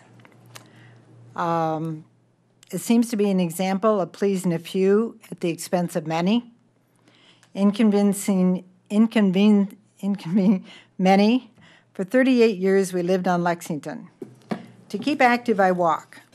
It was always possible to cross over Main to walk toward Rochester, even with 4 lanes of traffic, without the calming areas. 2 years ago, we moved near 13 Mile and Crooks. Often I would cross Crooks to walk on Royal and Butternut. Since the change in Maine to bike lanes and only 1 lane in each direction, human beings, being what they are, look for a faster route, and so now on Main Street, the traffic has shifted to Crooks and Rochester. I can speak of Crooks. The traffic volume has increased so that it is dense, 2 lanes most all of the day. It is more like Woodward, both in density and speed. Traffic is like water. It finds a path of least resistance. Why put up with 25 miles an hour on Main when you can go 35 or 45 on Crooks? It has been reported that Maine is a study. Hopefully, it will be reversed so that the increase in traffic in today's world will follow more equally between our 3 main streets, north and south arteries, Rochester, Maine, and Crooks. Thank you. Thank you, Ms. Tumala. All right, who's next? All right, going once, going twice. We are going to close public comment. We'll bring the discussion back to this side of the table. Thank you for everyone for participating in public comment. This brings us to item number 7, which is the approval of the agenda. Commissioner Macey. Move approval. We have a motion by Commissioner Macey. We have a second by Commissioner Prush. Discussion. All right, with none, I'll call for the vote. All those in favor say aye. Aye. Those opposed? Motion passes. All right, that brings us to item number 8, the consent agenda. Does anyone wish to pull anything off the consent agenda this evening? Does anyone wish to make a motion on the consent agenda? Commissioner Prush. I'll move approval of the consent agenda. We have a motion by Commissioner Prush. We have a second by Commissioner Douglas. The consent agenda consists of City Commission meeting minutes from July 22nd, 2019. City Commission special meeting minute work session from July 22nd, 2019. City Commission special meeting minutes, July 29, 2019. Claims for July 30th, August 2nd, and August 13th, 2019. Approval of purchase order, declaration and approval of surplus property, final award of police station, trade contract work, approval of downtown Detroit partnership bike share program with MoGo agreements, notice of road closure, Delemere Boulevard and Nakota Road for Consumers Energy Corporation transmission line repair, contract modification, cap 1801, 2018 concrete pavement replacement and prepaid sidewalk improvement program, contract modification to S1802, 2018 sewer lining, contract modification B1302, heating, ventilation, and air conditioning, Royal Oak Public Library, word of contract, cap 1846, street tree planting program, approval of Commission for the Arts, Art Explored agreements, and receive and file the non-action items, which consists of the July 2019 investment report. Discussion? All right, with none, I'll call for the vote. All those in favor say aye. Aye. Those opposed? Motion passes. This brings us to item number 9, which is the Planning Commission recommendation on rezoning 1003 South Washington Avenue, second reading. Mayor, members of the commission, this is the second reading. The City Commission did hold its first reading back on June 24th. It's not on the consent agenda because it was not a unanimous vote at that meeting. I wasn't planning a long presentation on it other than to remind you that it's a recommendation from the Planning Commission to approve the rezoning from mixed use 2 to planned unit development. Basically, it's a residential project with some small area of commercial space on the northwest corner of the first floor. They are proposing a mix of studio, 1-bedroom, and 2-bedroom units, a total of 48, along with parking underground. The building is 4 stories or 43 feet to the roof line. Questions for Mr. Twing? Commissioner Dubak. Yeah, just before we really even dig in on this, just want to address something that was raised to public comment. Was all the meetings, were they all properly noticed in accordance with law? The only required public hearing is in front of the Planning Commission, and notice was given to that. There is no requirement for public hearing at this body unless you ask for one. Okay. So the planning meeting was noticed? Yes. How many meetings, how many times did planning discuss this issue? I believe there was only one. There was the one public hearing, then our first reading, and then this meeting? Right. Okay, thanks. I think I saw Commissioner Perush. I had the same question. I know that the public hearing at the Plan Commission was attended by residents, so I'm assuming that resident notices were sent out. I think the people that spoke tonight were in the condo association. Are notices sent to the condo association individual owners? I would assume so, and I'm assuming that that happened in this case, but can we be sure that that happened? Generally, there's a notice sent out to all the property owners within 300 feet, as well as if there's an occupant address, we send it to the occupant as well. Sometimes it's the same person. But yeah, I can give you the list of who got notice. We keep that list. There's a map. But in terms of a condo association, would the notice have gone to the condo association office? One, if there was a separate office there, it would have, but it would also have gone to each unit. If Okay. they're, I guess I would just like to be sure that we got notice to each of those units. well, I can go back and get the list if you want to wait 10 minutes, and I can tell you everybody that's on it. That would be Ladies helpful. and gentlemen, the meeting's on this side of the table. Please be respectful. I'm pretty sure we noticed everybody that needs notice or was supposed to get notice. That was the question I had. Any other questions for Mr. Twing?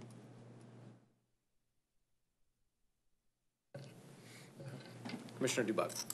Yeah, last time I don't think we heard from the petitioner. I'm wondering if he's present, if we want to allow him a chance to address the project and some of the concerns that have been raised and what their vision is and why they believe they should be granted these variances. Allow that to happen if there's a motion to do so.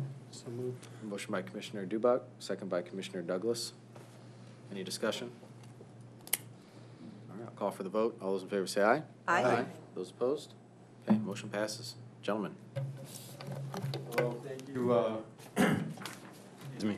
Thank you for giving us an opportunity to speak to you regarding this development. First of all, I'd like to say this development is kind of speaks for itself. I think it's an amazing. One second, sir. Sure. I apologize. City Attorney reminded me if you could state your name. Sure. And, Gabe Rubin, Berkeley Realty Group and Royal Oak Development Company. Thank you, Gabe. 230 East Harrison Avenue, Royal Oak. So I think this development absolutely speaks for itself. First thing, as you all know, the city of Royal Oak hired a third party to conduct a target market housing report, which I thought it was a very detailed, well-done report. In this report, it clearly identified the types of housing that is needed and essentially is a shortage within the city. This specific area, 1003 South Washington, fell within an area, according to the target market housing report, of exactly what is proposed. A densely populated micro-style apartment unit. And that's exactly what this type of product is. The other thing I'd like to say is we are actively working on a green roof system. We're planning on installing and reducing the total amount of water into the systems by about 20%. So we're very excited about that. Brian Howard with HF Architecture at 512 North Main Street in Royal Oak. And just some history, my business and company has been in downtown Royal Oak for almost 20 years. And so I care about Royal Oak. The projects I get involved with, I feel are strong and need to be projects that create diversity, create different size units. We have 2-bedroom units, as Tim stated, 2-bedroom, 1-bedroom, and studio units. Our relationship of our building to the neighbor to our south is actually 17 feet lower than that building is. Also, the volume of our building is half the size of what their building is. So there's been discussion about how our building is too dense for this particular lot. And I just have to reference the building that they currently live in, which is actually taller and more voluminous. Thank you. Any questions for the petitioners? Commissioner Macey. On the height of it, so the building next door has those little like towery things and then the Yes. lower thing. So where? Okay, so the towers are the stair towers, and that stair tower on Washington is 50 feet tall. That is 7 feet higher than our parapet, our roof on our building. And how high is that balcony? To the peaks of their roofs of the houses that sit on top is 60 feet tall. Wait. Oh, I see.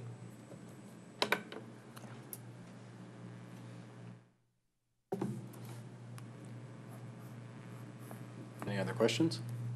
Commissioner Douglas? Well, so as you've said, the height of the condos on this building is, you just said 60? 60 feet. 60 feet. To the ridge of the gable roofs. Right, which I'm looking at right here. So even a building, I mean, if you look at the Chin building, which is 1 story high, even a 2-story building would block the view of a human being standing on the patio of the adjacent building, right? Their patios are currently fall at our 3rd floor line. And that 3rd floor is something that we allow anyway. Yes, So, correct. so, you know, you're still lower than their building, but even a 3-story building Yes. would be blocking the view of somebody standing on their deck. That's correct. And I will also state that we designed this building like a U. We've created a light well that actually does not push our building completely against their building at 4 stories high. It only pushes it at technically the 2 stair towers. So it's pulled back 28 feet from their property, their north property line to our south is 28 feet back, is how ours is created. Right, thank you. Any other questions for the petitioners? Sir, that light's kind of glaring in my eyes. Do you mind, like, if you're going to record, all these meetings are on videotape, so it's a little distracting for me to concentrate on the topic at hand. Thank you. Yeah, I guess it's illegal for me to ask the people. It is, yeah, right now we're, Okay, I mean, did they get sir, last- sir, did sir, they get last week's sir, last word? sir. There was a motion to allow them to speak, and so we had public comment before, and these are the petitioners of the building that actually haven't presented in front of this body, only planning, and so it was requested by the commissioner, but thank you. And also, I'd like to also make a correction. We were in front of Planning Commission twice for preliminary and then final PUD approval, not once. Any other questions? Commissioner Dubuck? The density was raised as, but you have smaller units, and that's to get to a particular price point. Is that accurate? Yes, correct. What is the target price point on these apartments? Well, again, we have quite a range of size of units. So our 2 bedrooms are about 1,000 square feet. The 1 bedrooms range from 7 to 800 square feet, and then the studios are 515. So they're technically not the micro units that Amber has at 350 square feet. So we didn't jam, in our opinion, we didn't jam 1 million units in there. We actually made units that we felt were rentable to young professionals in a location that is walkable to downtown. It's our plan regarding the price point to be under $200 per square foot. Gotcha. Thanks. Mr. Macey? So one of the variances is about the landscaping, like it's not enough of the percentage of the square footage. I wonder if you could talk a little bit about that. That was one of my concerns. Well, one of the changes we made when we went from preliminary to final through the Planning Commission was we actually reduced the footprint of the building. So the first floor footprint was reduced to allow us to get closer to that landscape percentage. Did we get there? No, we didn't. But we got a lot closer by pulling the building in. As well as we pulled the balconies in, and we pulled the whole footprint of that second floor in as well. So we did reduce the size of the building based on comments from the Planning Commission.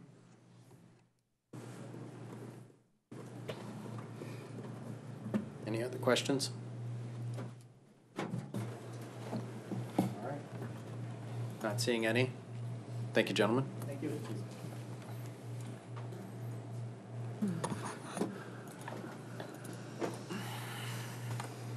Commissioner Douglas? Yeah, I'm gonna move approval of the planned unit development as submitted and as the form voted on at our last meeting. Motion by Commissioner Douglas. Is there a second? Second by Commissioner Dubuck. Okay, discussion, Commissioner Douglas.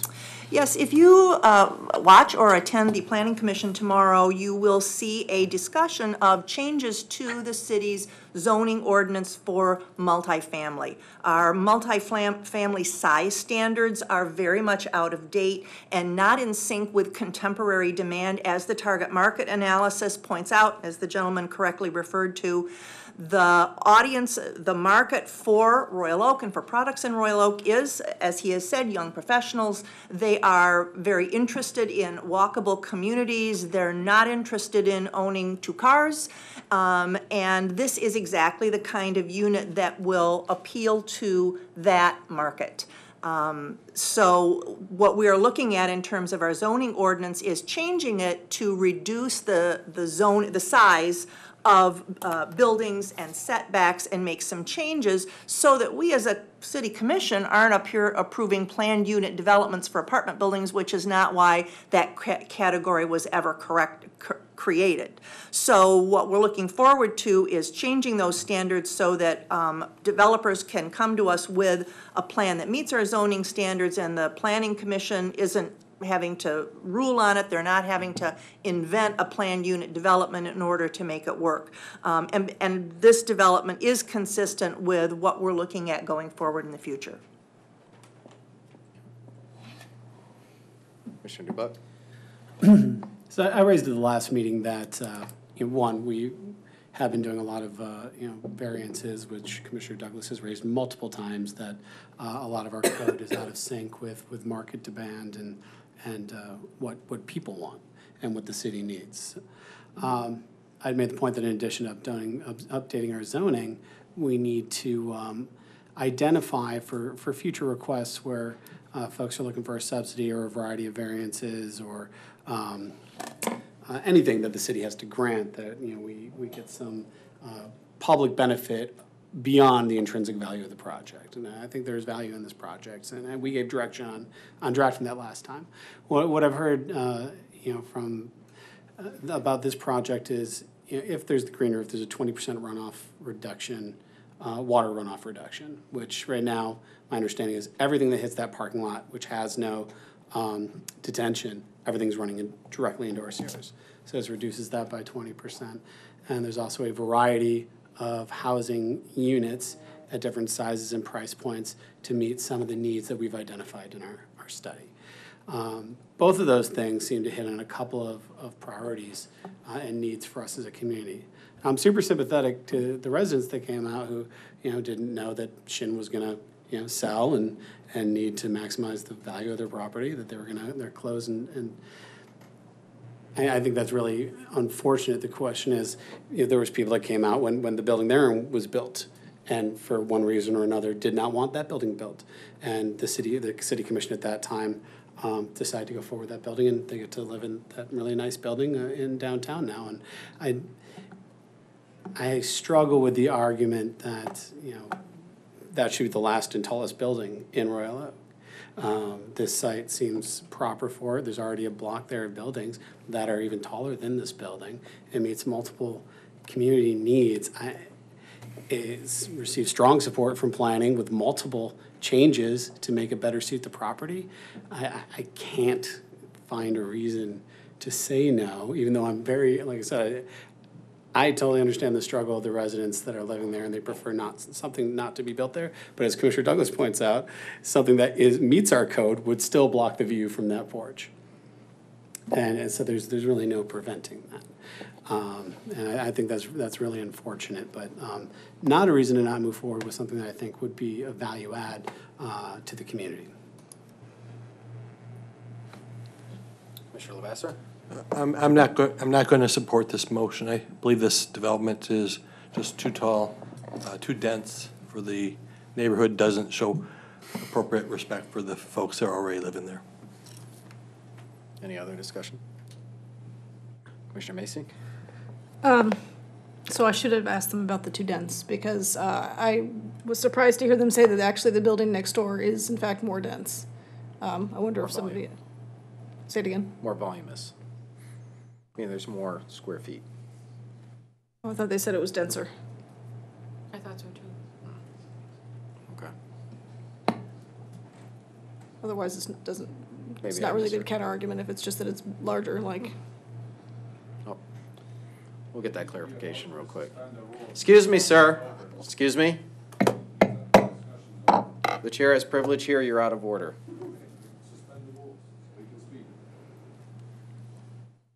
Yes, I'll respond to that. So what I meant by the fact that it's denser, it's not that there's 48 units there. What I meant is it fits the complete footprint of lot line to lot line. That's what I meant. Okay. So what I meant by volume is I meant they don't have a line of landscaping on the front of there. They don't have lines of landscaping on the sides of their building. They're zero lot line to zero lot line at a tune of, I believe it's almost double the size of ours. It's a massive structure. That answer your question? Yes, it did. Although it sort of brings me back to being confused about this. After the last meeting, I was thinking more about what Commissioner Dubak was talking about last time, about whether or not these PUDs that come in front of us that are pretty dense and, fill up the lot pretty well, which I understand now is not to the same degree as the one next door, although the density seems higher, and that are taller than we would otherwise allow. All those things together, like, is it bringing the right benefit to this neighborhood? Is this the right fit?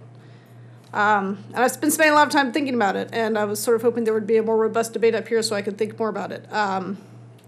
Because I looked down there, and I was trying to eyeball 43 feet, which is not all that easy, and thinking about the density compared to what's around there. And there are some places where I think this would be a perfect fit, and I wasn't sure that it was quite the right fit for this. It does seem a little dense. But again, it's a hard thing to eyeball when you're walking around an empty parking lot. And now I feel concerned that it's possible that some people didn't get notice who wanted to have a chance to talk about this at the Planning Commission. So I don't know. I'm waffling around. That's where I am. Commissioner Douglas. I'd like to understand Commissioner Lavasser's density argument. Are you talking about the lot line to lot line density as the architect has explained, or are you talking about the number of occupants of the number of units? We're talking about the number of people here. I mean, we can talk about the volume, but the question is how many people are you fitting in that volume? And there's no question there's a lot more people in this parcel compared to the neighboring condos. Right, the neighboring condos are what, 7 large units, so the number of people living there is less, but is there some sort of citywide or objective density scale or number of occupants per square foot that you're shooting for? Well, I don't know that I can answer that question, but you look at parking and the impact that density has on parking and the overflow into the neighborhoods, and that's a concern that you have to have. So that's your objection, is it has inadequate parking, is that what you're saying? That's part of it. I mean, it's just too large for the area. It's going to have an adverse impact on the neighbors. That's my concern. Okay, thanks. Commissioner Dubak. Yeah, I appreciate that argument. I feel that concern, actually. What I struggle with is that I think we've recognized that we need greater diversification of our housing stock, and if we're going to rely on folks to build the kind of housing options that we know that we need, then they have to do so in a way that is profitable, unless we want to subsidize it. And there's been no conversation about subsidizing residential development in the city in a long time because we haven't had to. So if we want smaller units at lower price points, then you have to put more in the building in order, I think, for it to make financial sense. I'm not a financial wizard by any means, but that makes sense to me.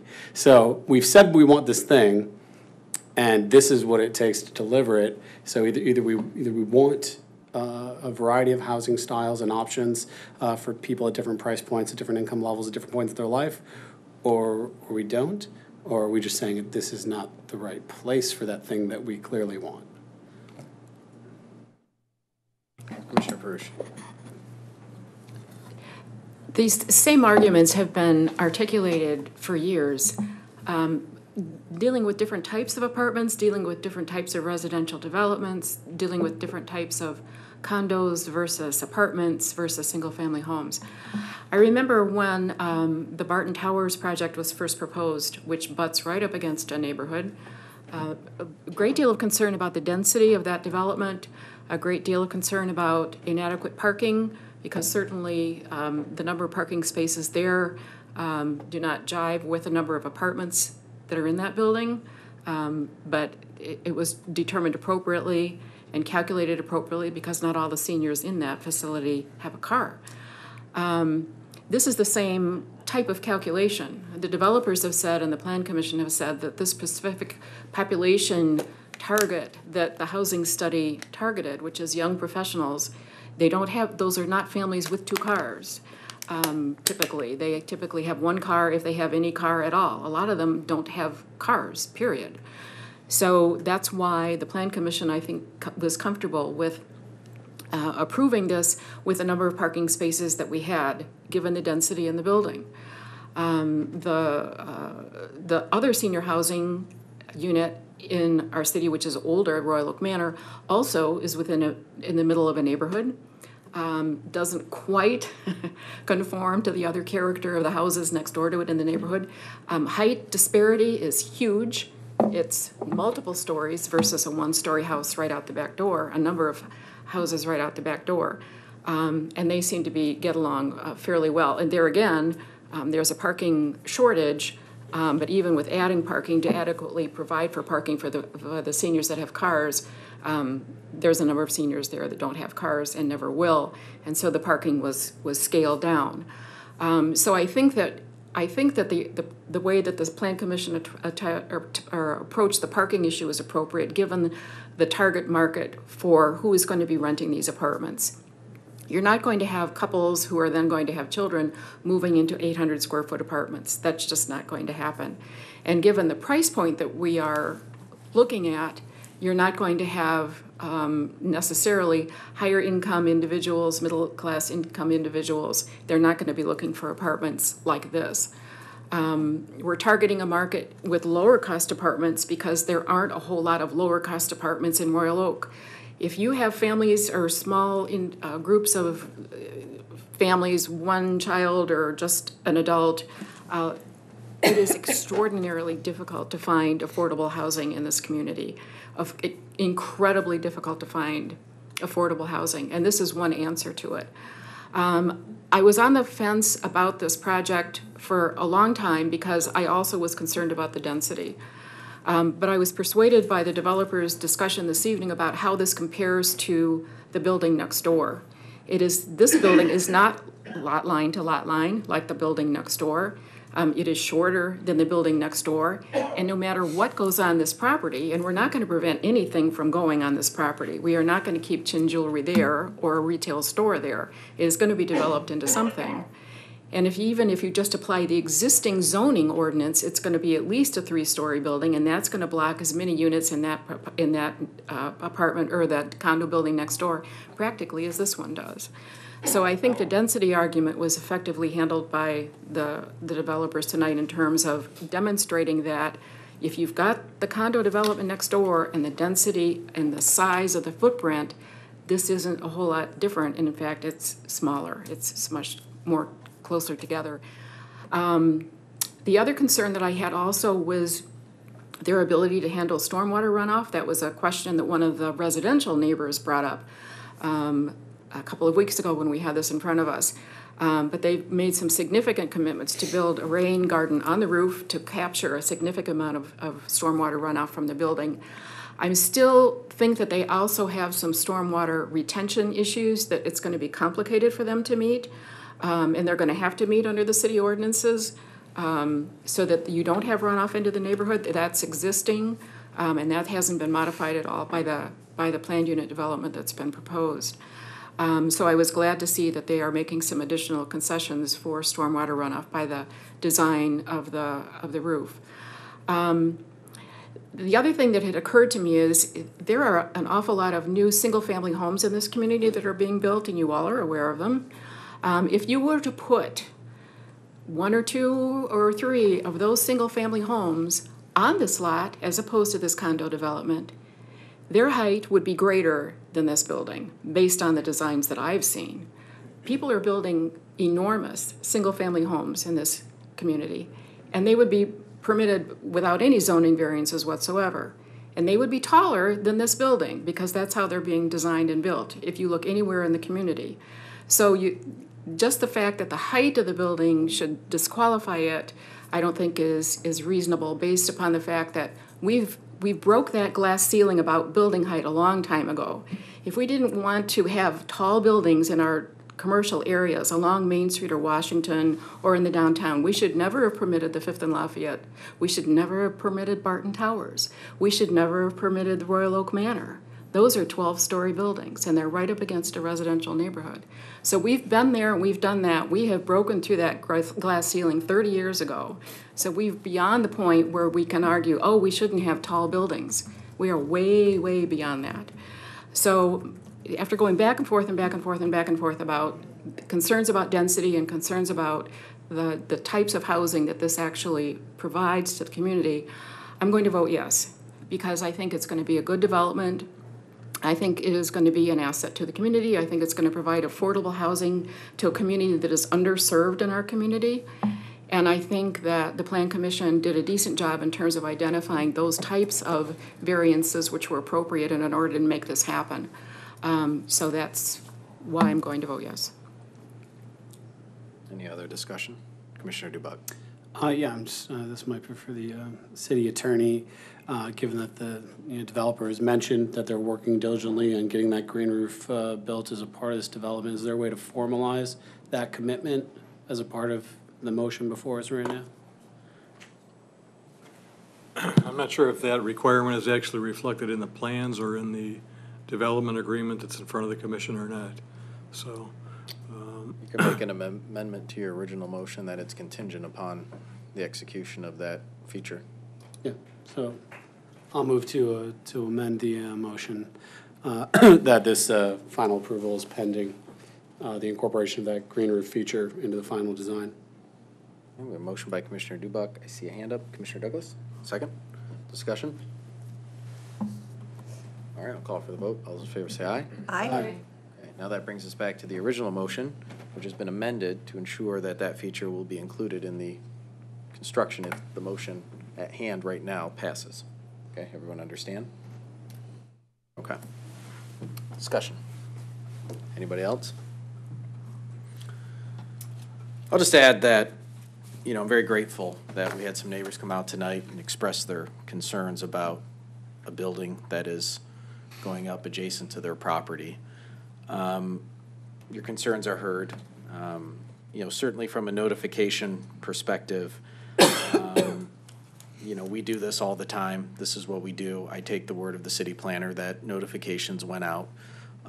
If for whatever reason you didn't get one, at this point, we have to rely on our planning director as far as how that process is represented and how it unfolds. A lot of talk about the PUD and things of that nature. I'll say that, just being around for a long time here, I've witnessed, at this table since 2011, a lot of different changes in the community. In that period, we've seen over $250 million in 5 years investment in our neighborhoods. Over 100 permits pulled a year for single-family homes. These are some of the homes that are now housing families. People are raising their children here. Our schools are doing tremendously well. We've in the past have tackled and set objectives and goals to make sure that our community is vibrant, not just for one demographic or another. We focused on senior activities. We got a target market analysis to understand what we need to do for everybody in our community. What sort of housing stock do we need to make sure that not just families, which are flourishing in our neighborhoods, can stay here and thrive, but people of all ages. And there's a need in our community for both additional senior housing and for housing that people that work and live in our downtown, or people that work in our downtown and serve us coffee at Starbucks, or may not be on the higher end of the income spectrum, and certainly may not be able to afford their point in life where they're not able to afford a $500,000 new home build or a $300,000 existing bungalow, that there's options for them to call Royal Oak home as well. And this certainly meets that need. I think from a practical perspective, my heart goes out to the folks that bought, had a view. But the way the property is zoned right now, that doesn't change. We could have a Taco Bell go in there, which honestly would be a heck of a lot more impactful to the neighborhood than going from commercial to residential. There's not a planner in this world that will tell you that residential has more of an impact on a neighborhood than commercial activity. Part of the zoning change, moving from commercial to residential, in my opinion, de-risks the concerns about congestion and traffic and things like that.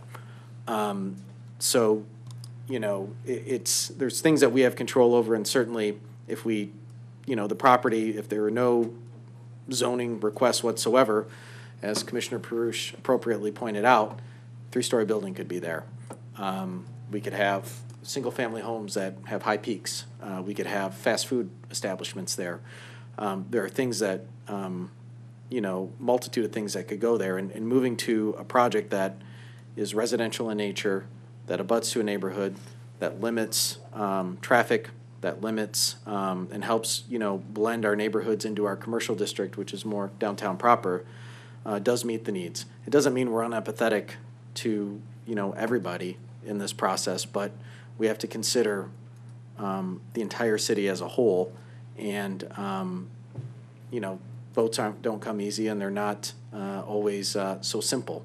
But I think when you look at, the overall objectives of what we're trying to do as a community, the benefits that it will bring to the neighborhood, the ability for us to, move forward with making sure that our community can remain home to everybody of every age and income level, these type of projects are going to be important. If it's not at this location, it's somewhere else, and there'll always be concerns with adjoining neighbors. So, I'm going to be supporting it. I thought hard and long over it at planning, and I think it's the appropriate project, but it should go, we should say and should be recognized that, we're empathetic to the adjoining neighbors and some of the concerns.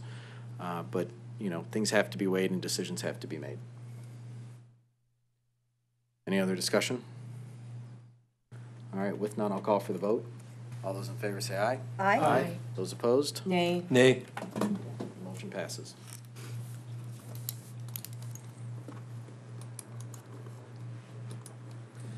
All right, that brings us to item number 10, the Future Sidewalk Improvement Program recommendation. Good evening, Mayor and Commissioners. First of all, I'll say this has been a long time in the works.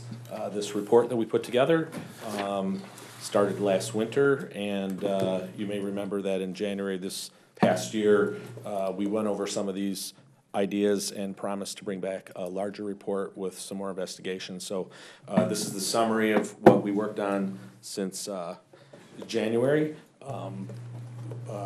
I worked on this report with the city manager, who is no longer around, but he helped me to get this into a two-page document with a lot of attachments. I hope you've had a chance to read some of them, and I'm here to answer your questions. But essentially, we want to evaluate our program of sidewalk replacements, which we've talked in depth about running a continuous program. And with that in mind, we looked at some alternatives. Well, actually, we looked at the types of defects that we were seeing and kind of categorized them into three categories. We have our trip hazard defects, which is the ones that someone can trip over. We have the structural defects, which are broken sidewalks. They've been driven over by cars, or for some reason they've been cracked under their own weight or for some other weight. And then we've looked at some other surface condition type issues, which aren't structural, but they do have a tendency to cause the sidewalk to fail over time. So we looked at each one of those categories and determined that we could potentially make the sidewalk program at lower cost. We could we looked at the level of defects and their hazard level to determine if there's some sort of lesser repair option that could make these sidewalks last longer, such as shaving or filling pits like we had allowed in the last sidewalk program. The longevity of the repairs that we were making, we see a lot of sidewalks that are still moving around due to trees and other rates being placed on them or settlements. And we wanted to simplify this because it seemed like a lot of people didn't understand it very well. And but we want to make sure that whatever we do, we want those repairs to last a long time. And that's the biggest problem. People aren't seeing their sidewalks last as long as we'd like to see them. So we came up with we had a lot of discussion about this, Don and I did, and we came up with some recommended ideas that are in a resolution for you. And you don't have to vote on this tonight if you don't want to. You do want to. But we would need an answer soon, because if we want to do a program next year, we need to get out and resurvey those sidewalks. We haven't done it in over a year. So we're recommending that we raise our standard for a trip from a half an inch to an inch. There's some discussion in here about the laws changing that limit our liability to a 2-inch differential. So in the past, our half-inch differential was a pretty tight standard, and a lot of people disagreed with it. So that was the first recommendation. We talked about some of the cracked sidewalks, and there's some cracked sidewalks we could probably leave in place. They'll probably last for 6 years. They have a tight, defined crack, and they're not broken into more than 2 pieces. And then we had some other defect criteria that we did not change from the last sidewalk program. We felt that some of those things were still pretty standard and would be reason to replace a sidewalk or allow a property owner to patch some pits. One of the ideas with the grinding off a lipped edge is that we looked into the cost of that and how we would run that type of program. We determined we couldn't effectively do that at a reasonable cost to the homeowner. But we could allow a property owner, if they wanted to go that route, to save themselves some money of replacement to grind that off with a professional company. And we try to write them up a minimal permit to do a review of that. And it would probably cost them about half the cost of a normal sidewalk replacement. So there's some recommendations here on the second page, and a lot of attachments, and I'm happy to answer your questions. Questions for Mr. Callahan? Commissioner Latzer. When you say a nominal permit fee, what do you have in mind for that? Something like $25. Okay. Normally, our permit starts at $130. Okay, and in exchange for that $25, is there a service that the city is going to be providing? Yes. And what would that be? We would come out to make sure that it's as smooth as one of these pictures. So we would have some guidelines for them to follow that says your finished product should look like this. And these companies that do this concrete grinding, that's their finished product in the pictures like I showed. They do a professional job. It's a type of equipment that you just can't go rent at Buttons or Chet's over in Berkeley and do it yourself. It's a very heavy-duty piece of equipment that is that a homeowner wouldn't be able to do. And if they can't achieve the final product, a nice smooth surface that's even all the way across, then we would have to do something else with that sidewalk. Okay, now going through the list of the different kinds of defects, I want to get a sense of the, how many of these items are safety issues, such as the 1-inch differential versus whether some of them are more aesthetic or more a concern that they may become safety issues. So, like, for example, we're talking about scaling, we're talking about pitting, things like that. I want to get a sense of whether those are truly safety issues, or if you're just anticipating that it could lead to a safety issue, or what the reasoning behind that is. Some of those surface issues, such as scaling and surface deteriorations, when that smooth broomed finish comes off of the sidewalk because the surface has peeled away. Water can't drain effectively off of it, so you can have water ponding on the surface there. And in the wintertime, water ponding can freeze, and now we have an icing issue. And the water sitting on that doesn't help its longevity. You know, the water is probably one of the biggest causes of the failures of any sort of pavement that we have. It gets into the cracks, it freezes and expands and causes the crack to widen. And that leads to the failure of the pavement. So any type of issue that could cause water to not drain properly off of it, which is primarily those surface things, pitting, these large pits can hold a good amount of water, and the pits don't get any smaller on their own. They only get larger. So the water is exacerbating those defects. Mr. Macey. Yeah. I'll say first of all how happy I am to see this. I know you didn't want to do this, and I could tell when I read it that you were like, this is not the safest thing to do. As an engineer, I have to tell you, and you told us over and over again in the documents, this is not the safe thing, but I know you goofs at the commission want to do it, so here's what I recommend. And I appreciate that you came with these recommendations that I think will save a lot of money on the sidewalk program, and I don't think are going to compromise safety very much at all. I just wanted to clarify, so the pitted sidewalks, that's one thing that the homeowner can fix themselves. That is correct, Right. currently, yes. And do they need a permit for that? No, Okay, and is there anything that homeowners can do about scaling or not? not really, no. Okay, so that, But it has, it has to be excessive. You know, if it's a small area in a corner of a slab, that's not going to cause us to look at it and say, this is totally defective and needs to be replaced. okay. And I noticed you took pooling out of the list, right? And frankly, in the other sidewalk programs, we would rarely get a homeowner come to us and say, my sidewalk always ponds water, will you replace it for me? 1 or 2 people per sidewalk year would ask us to do something about ponding. And it really, we can't tell that when we're out. We can't tell that there's a problem with ponding on a sidewalk when we're out doing our surveys. We're going out and during the workday, it's usually dry, and the ponding isn't there. It usually happens at the end of the program when somebody says we've replaced a sidewalk within the area where ponding water occurred to them, and they notice this new sidewalk and notice the ponding, and they may not have noticed before. So we didn't feel it was worth our time to include that because we weren't really doing anything with those. We'll certainly, if somebody came to us and said, hey, my sidewalk floods all the time and it's always underwater, what can I do to fix it? We'll work with that property owner to come up with a solution. But we're not going to make it a criteria that we're going to go look at when we're doing our surveys and running this program.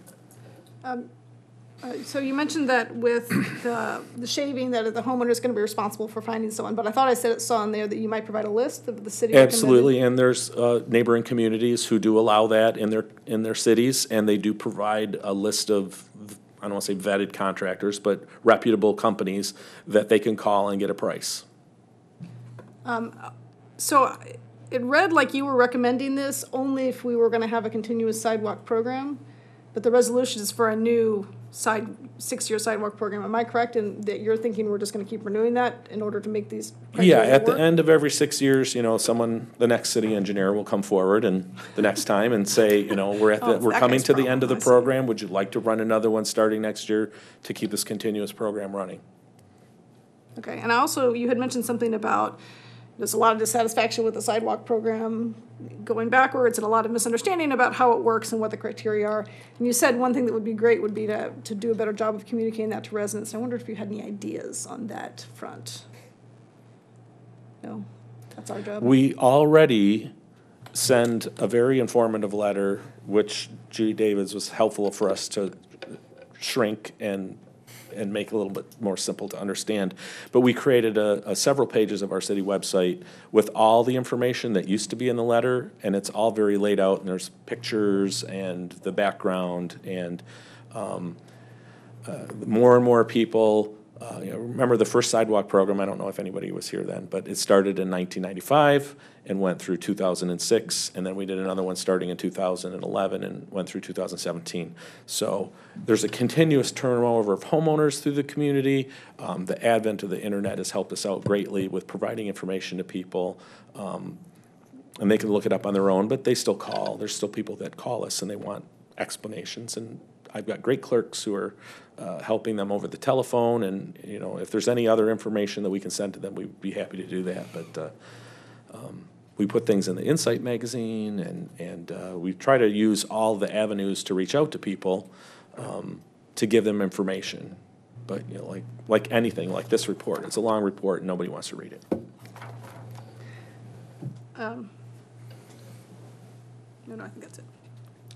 Commissioner Gibbs? I live right next to Berkeley, and I have a new appreciation for our sidewalk program because Berkeley does not have such a strict requirement for their sidewalks, and I'm sorry to any Berkeley residents who might hear this. I did trip. I didn't fall, but I tripped over a 2-inch lift in the sidewalk. For whatever reason, I was too embarrassed. I just kept walking. I didn't want to stop and try and figure out what was going on, but there was a lift. So I do have a new appreciation for our sidewalk program. I think these requirements are going to be much better for the residents and the homeowners to keep up the repairs, and offering the residents the ability to fill in the pits and shave should certainly appease the majority of them. So I'm in favor of this.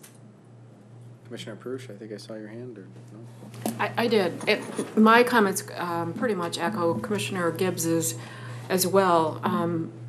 Over the last year, after this earlier sidewalk program ended, I just took a look periodically at what other communities are doing, and just noticed that in looking at the detail that other communities set up, it's very, very, very similar, not only to what we had in place, but also to these tweaks that we're doing with this particular program if we opt to institute it. It really is, I mean, financially, it's another issue that you have to add into your budget if it happens to be your neighborhood year to do the sidewalk improvements, and you do have a couple of slabs that you have to repair or replace or whatever. And it's not inexpensive. The cost of concrete keeps going up. The cost of labor to install concrete keeps going up just because of all the building that is going on in the metro area. And that's going to happen when we institute this program next year as well. So that's an unfortunate aspect of that. But as Commissioner Gibbs said, when you don't do it, you run into people who have accidents, and it's not just the liability that we're concerned about, the dollars that we would have to pay out in insurance claims. It's a public health issue. We don't want people falling and breaking arms. I tripped on my own sidewalk a number of years ago, not my own sidewalk, my own driveway a number of years ago. Fell, split my lip, had stitches, looked like a hockey player for like 6 weeks because it was like this. But you have to maintain this, because if you don't, there will be accidents and people will end up in the hospital in casts or stitches or whatever, and we don't want that to happen. So I think this is an issue that we have to pay attention to. As a community, we have a responsibility to maintain these things. We all have to bite the bullet and pay for the expense when it comes time to be our turn. And I think that these tweaks that they've put into the program this year make a great deal of sense. It will give the residents an opportunity to do an awful lot of self-help. They'll have an opportunity to make some repairs on their own. especially the ability to fill in pits with the magic concrete replacement stuff that you can buy at Friends Hardware or anywhere else, is very helpful. So I think these are good changes. I think we need to keep the program going because it's a safety issue, and I appreciate all the time that the staff has put into this because it's a complicated subject. Mr. Callahan, I did have a question. I know we kind of touched upon this before, and I really appreciate the approach here because I think it's worth a shot. It's worth a try. We don't get better unless we, push the envelope a little bit, and we're always looking for value. There's perfection, and then there's cost, and somehow we're going to find that right balance. It's clear that we need to have a sidewalk program. I mean, anyone that lives in our neighborhoods or anywhere else, we're a very walkable community. It's hard not to see on a nice summer day, hundreds of people not on our sidewalks, and we want to make sure they're safe, including the neighbors in front of my house, even though that might have to cost me a little bit of money from time to time. So the question I have is when we talk about, the natural effects, we talk about trees uprooting concrete and some of the other water conditions, but another part is actually the quality of installation of the sidewalks, the quality of the contractor, are they meeting our specifications, warranty issues, and is there a plan, or do we in a way keep track of, okay, this contractor installed this sidewalk, and 5 years later, 4 years later, 6 years later, 1 year later, these type of things are popping up. And some of it can be explained away as natural variation, but are there patterns or are there issues? Because part of, I think, solving the issue is not to have, problems at all, right? And so, I would be remiss if I didn't think that contractors have a role in that. So what are we doing exactly to make sure that we have the best quality contractors installing our sidewalks in the community? Well, unfortunately, there's not many contractors out there that do this type of work anymore. Like you said, like people said, their contractors are very busy all across the metro region, and there's a very limited number of people who will bid on a project like this, even when it's more than $1 million worth of sidewalk work. There's some things we're looking into about our concrete mixes that we may tweak. Sidewalks are different than roads. There's, with the natural variation, we use typically concrete mixes that are spec'd out by MDOT. They build freeways with a little chip pops out of the freeway. That just adds more traction for tires, but it's not really great for sidewalks, and some of that materials go into reasons why that sort of thing happens. Our contractors have to meet the requirements of the contract. They have to have insurance. They have to be able to post bonds. They're obligated to fix things that don't last in the first year. And if they don't get to it the first year, they'll be doing it whenever they come back to get it. And then it's guaranteed for another year. We don't have longer periods of warranty than that. If we were to make warranties longer time periods, then the cost will go up because the contractor has to build in the cost of having to come back 5 years after the concrete is placed, and that costs money. And it's buying insurance essentially for himself. But in your opinion, does a year usually weed out faulty installation? Absolutely. Once in a while, with just this past sidewalk program, with some of the scaling that we saw on the major roads, and people were very concerned that they had gotten their sidewalk bill, but their sidewalk didn't look really great after the first winter. The contractor eventually came back and replaced all of those at his own dime. It didn't cost the city or the homeowner any additional money. But yeah, there's the time period, and it doesn't look really great on us to have that poorly looking concrete sitting out there for as long as it did. It makes us look like we did a bad job. But the amount of work that he had to come back and redo was a very small fraction, of less than 1% of all the sidewalk that he did in that year. So. And he had to come back this summer and do some of those again because the heat caused some of these sidewalks to expand and buckle. So there's all sorts of things, and I tried to keep it as least technical as possible, this report. There's a lot of things that go into construction that affect the longevity of what you're building, and But you're writing the specifications and requiring the warranty to establish that longevity, and you feel confident what you have when you send out the bids, that you know, a 1-year warranty, the mix that we're requiring and things like that, you know, bad workmanship will weed itself out in a 12-month period, 4-season period. You know, we get very consistent workmanship from the contractor across all parts of the city when we hire somebody. We see little bad workmanship per se.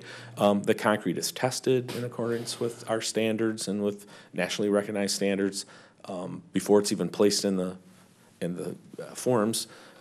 So we're pretty confident that, you know, I think people are just very particular. They understand they're paying something. The price isn't $80 a flag anymore like it was in the 90s. It's $130 to $150.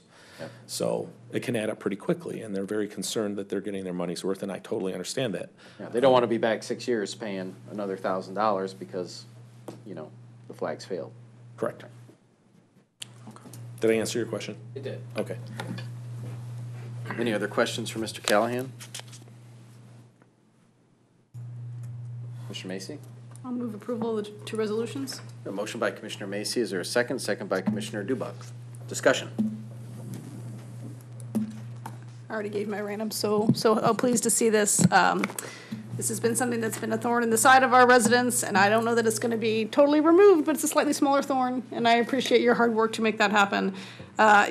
You've demonstrated quite a lot of work and a lot of thought into it, and I'd love to see this kind of report that really goes through it all and explains exactly what your thought process was, what the pros and cons are, and then comes up with a really, from this large report, this really coherent and beautifully written resolution. If anyone is curious about the Sidewalk program and where we're going from here and where we've been, there's some good reading right here. Thank you. You're welcome. Commissioner Dubak? Good reading. I'll just echo those comments. This has been kind of a long evolution for us, and I really appreciate Mr. Callahan relenting from his rigid engineering tendencies to allow, you know, for the potential for some relief to residents in what is a very necessary but, you know, tedious and inconvenient process for all of us. So thank you. Any other discussion? All right, I'll call for the vote. All those in favor say aye. Aye. Aye. Those opposed? Motion passes. Thank you, Mr. Callahan. Next is our item number 11, which is the Downtown Development Authority recommendation on free handicap parking. I sense Mr. Twin is behind me. You may recall that at your June 24th meeting, the DDA had forwarded a recommendation regarding adding handicap spaces to on-street locations in the downtown, primarily at angle spots, but also at some of the 90-degree spaces along the deck. As part of that discussion, the City Commission referred question back to the DDA in its role as parking committee, asking the DDA to give you a recommendation on whether or not those handicap spaces should be charged or whether they should be free. As you'll see in your commission packet, the DDA's committee that looks at a lot of the infrastructure items looked at it at a meeting, and then the DDA discussed it at their full board meeting.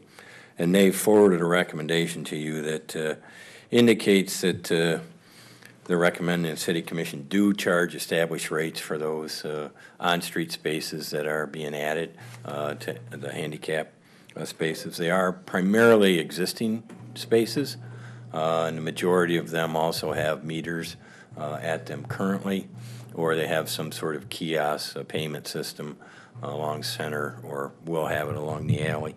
So the DDA is recommending that those on-street spots continue to be charged for at the established rates.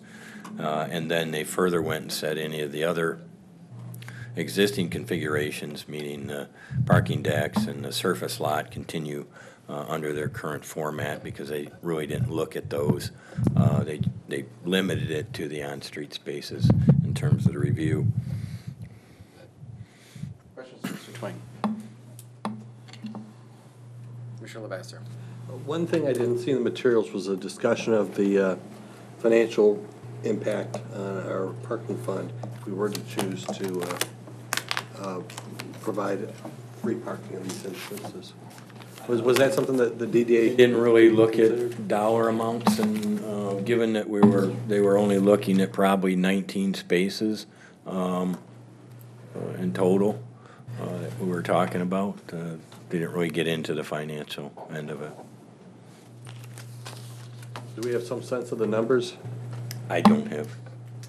I mean, if we could presume that if they're, what's the percentage of the spaces downtown? Like, Well, again, we're some of looking them at- are on 7th Street in front of OCC, which OCC's got a lot of their own handicap spaces, so these may not get used, or they may not generate a lot of revenue currently. And depending on the location, I think that would vary. So I don't have a number. No, but I mean, I think of the overall percentage of parking, street-level parking spaces in the downtown. It's pretty small. Yeah, you're like 5%, and then. Yeah, I believe so. The last report from your prior meeting on the 24th, we indicated it was it's about 3%. Yeah, over the requirement, but of the entire yeah. parking, which would be 1.5% of the entire parking system if you assume, which is pretty close, that half the parking is street level and half of it's in parking garages. Then depending on, use. Commissioner Dubak. So my instinct is the cost would be nominal. That's not really my concern at all. I don't think it's going to be a huge hit to the parking fund. My concern is that if we're going to enact policy under the premise that it's good for persons with disabilities or makes our city more accessible, that it should actually do that. And in reading about cities that have not charged for accessible parking spaces, first of all, most of them are retracting that because they found that the policies are not effective in better serving people with disabilities. But it also adds to like stigmatizing and kind of belittling people with disabilities. Is just because you have a disability doesn't mean you lack ability to pay. The state actually has a yellow tag program where you can qualify for that, and our parking enforcement respects that tag. And that tag, you can park anywhere in the city with that tag, not just at the accessible spots, and not have to feed the meter. So my primary concern is making sure that in this addition of more accessible street-level parking, that we're continuing to follow through and make sure that our city is as accessible, not just ADA compliant, but as accessible as we can possibly make it, equitable as we can possibly make it, for people with disabilities, for our aging population. So my question is, did you all look into our payment systems? Are there ADA measures that we can enact with regard to our meters and our pay stations to make sure that those are as accessible as possible? When they looked at the on-street spaces previously, the recommendation was for the 19 was that if they had meters, the current meters, that they be lowered to meet that standard. No, I don't think we've really looked at the other existing meters, if you're referring to somebody having a yellow sticker and lowering all meters, but the ones that were going to become marked for handicap spaces, those, part of that prior resolution was to lower the meter heights. Okay, but have we looked at, are there ADA standards that dictate meter positioning? Do we need to ensure that people, using mobility supports can access the payment side of the meter, to make sure there's proper clearance, 36 inches of clearance, that kind of thing?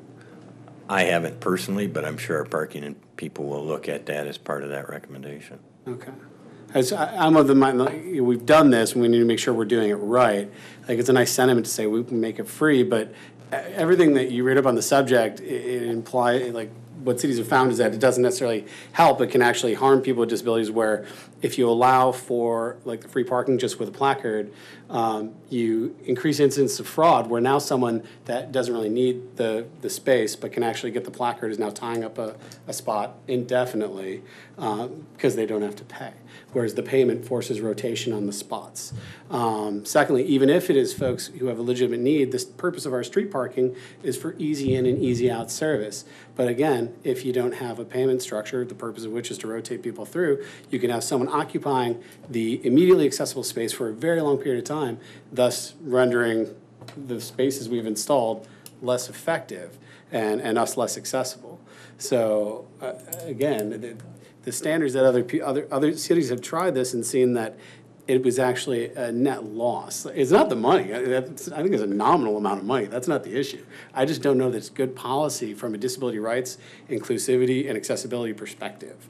I want to make sure that we're seeing this all the way through the best possible way. Two of the reasons that the committee and the DDA decided to recommend against it were abusive, the spots being free, and then a lot of the cities that they looked at and reviewed that had done free parking for these spaces are now reversing that stance for various reasons. So those are two of the items that they talked about. Well, and I noticed they also did recommend that we promote awareness of the yellow tag system, so Right. that people do actually have the need of that accommodation. You know, we let them know, one, that it's there, here's how you get it, and our parking enforcement will respect that yellow tag. And we can make sure that we are promoting that to our residents, because that process already exists. And from my perspective, that's in the best interest of you know, making our city more accessible for people with all kinds of disabilities, whether it be you know, mobility or sensory disabilities. And if you had the yellow tag program, I would imagine that it's important to have, because you're not always going to get a spot during peak times, you know, in any of the open spots. So, you know, having that yellow tag, you know, which provides accommodation, you know, you also want to make sure that you have a handicap spot available during peak times. And, you know, people that do have the yellow tag for whatever financial or, you know, ability reason, then at least have an option. Because I do think it's about a circulation question. I had two thoughts on this. I think the first is, you know, I guess I can't claim to be disabled, but I did have surgery recently on my Achilles. Had a big boot on. I qualified for a temporary, like, 6-month permit. Ironically, it was actually too hard to get to the Secretary of State in my condition to drive and do all that, so I just didn't get the permit. But if I did, I would imagine that if it were free, and, you know, I'm not a person of great economic means, but I can certainly put money into the meter, that, you know, I could sit at that spot all day if I wanted to, 5 hours, 6 hours, 10 hours, and have prime parking, and that would actually prohibit somebody else that also had an issue, either permanent or temporary, to fill that spot and circulate. So if I happened to work downtown, I could sit there all day and not get the circulation. The other thing, too, is realizing, though, with this condition I had for a couple months, that, you know, it's really hard to get around. And I could imagine that, you know, walking to the downtown's out of the question, making it a little easier and giving that little extra incentive to say, hey, there's free parking if you, you know, have a placard, you know, might, you know, help, and maybe in some small way, a few extra people to come to our downtown, enjoy and spend their money, and, you know, boost up the economy. But I think, you know, when you start looking at the trade-offs, I think the problem or the nut that I can't figure out here is, I see the economic benefit, I see the human benefit. What I can't see is the operational, how we overcome the operational hurdles if we don't charge for parking, because how do we get that circulation? How do we make sure that those spots are free? We can't mark tires anymore. That's against the law. We found that out in the Supreme Court. So there's a lot of unknowables, and coupled with the fact that a lot of cities that, you know, have attempted to do this, you know, have reversed it. I'm more inclined to look at a hardship application process that we could consider down the road. You know, if somebody, you know, with a disability needs, you know, free parking with a certain commitment and contract that, you know, you oblige by certain time commitments. But I think just unilaterally doing it does open it up for a lot of abuse, and it could actually diminish the desired outcome that we're looking for by adding, you know, much more accessible parking in the downtown. I had, well, Commissioner, we haven't heard from Commissioner Douglas, and then we'll hear from Commissioner Macey and Commissioner Lasser. I just want to make sure that people listening to or watching this know that the yellow tag that you can get is not something that you obtain because of financial need. It's something that you obtain because you are physically unable to put money in the meter, is basically it. So it's tied to your physical needs, not necessarily to your financial needs. Mm-hmm. Fair clarification. Commissioner Macey? So I appreciate all the policy arguments, and there's been a lot of good information about the purpose of our parking system and the purpose of charging money, not only for income for the city, but also to promote the circulation in the downtown. I'm still interested somewhat in this, in having this free parking, and I hear that what we're saying that a lot of cities have done this and gone back, and I wondered if we might give it a trial. It seems like, given the fact that these spots are new, that there's been complaints that there weren't enough spots downtown and that sometimes the meters were too high. You know, now these spots, I think we've corrected it, but other spots it's still a problem. I wonder if it would serve as a way of kind of promoting that we have these new spots downtown. You know, we did free parking in June, and once we had the new parking structure, I just wonder if we give it a trial, because we're hearing a lot of talk about, like, well, what if someone comes and sits all day? I just don't know if in all 19 of these spots that's going to be a major problem that we have. Like, I'm sure there will be some deceit and fraud. There are people borrowing placards and just sitting there when they're actually, you know, across the street at work. But I guess we don't know what the problem is, and we're just making guesses now until we give it a try, and I wondered if it was worth giving it a try. Might be worth a few spots trying it. Commissioner Dubut? Oh, I'm so sorry. Commissioner Lavasser, then Commissioner Dubut. I would think a lot of the concerns that were brought up about circulation would be concerns that you might also expect in the parking structures and the surface lots which already have free parking for people with handicap passes. So I'm just wondering, number one, is whether we've noticed a circulation problem there. Number two, there's, you know, certainly if there's communities who have had bad experience with free parking and they're reconsidering it, I certainly would want to hear that, but those materials haven't been presented to us for review. What we've received is something that's, I consider to be very conclusive by the DDA, saying this is our recommendation, but not a whole lot of firm reasons given to us as to why these are the recommendations. So I think I'm with Commissioner Macey here. I'd like to give it a try. Commissioner Dubut? So my real concern here is that I haven't heard a reason as to why we're doing this that's in the best interest of accessibility for people with disabilities. I'm not hearing the why here. I'm not sure what problem we're solving. I understand there's some like feel-good politics going on there, but as someone that's spent 6 years as a disability rights advocate, you know, accessibility isn't about making politicians feel good about themselves. It's about increasing accessibility and equity in the community. I don't see an argument that this is doing that. In fact, I see a high likelihood that it causes more problems for people who need the accessible spaces. So I see on one hand potential problems and a harm to the accessibility of our downtown, and on the other hand, I don't see the argument. How does this increase equity and accessibility in our downtown? As for our service lots and our decks, those are meant for long-term parking. That's fine. They're not supposed to turn over. That's why we have them. Street parking is for the quick in and out service. It's for the easiest accessible route to the establishment. And I honestly, this is, for me, having spent time working on disability rights issues and accessibility, and there is nothing that we deal with that doesn't have a disability component to it. Housing and employment and education, right?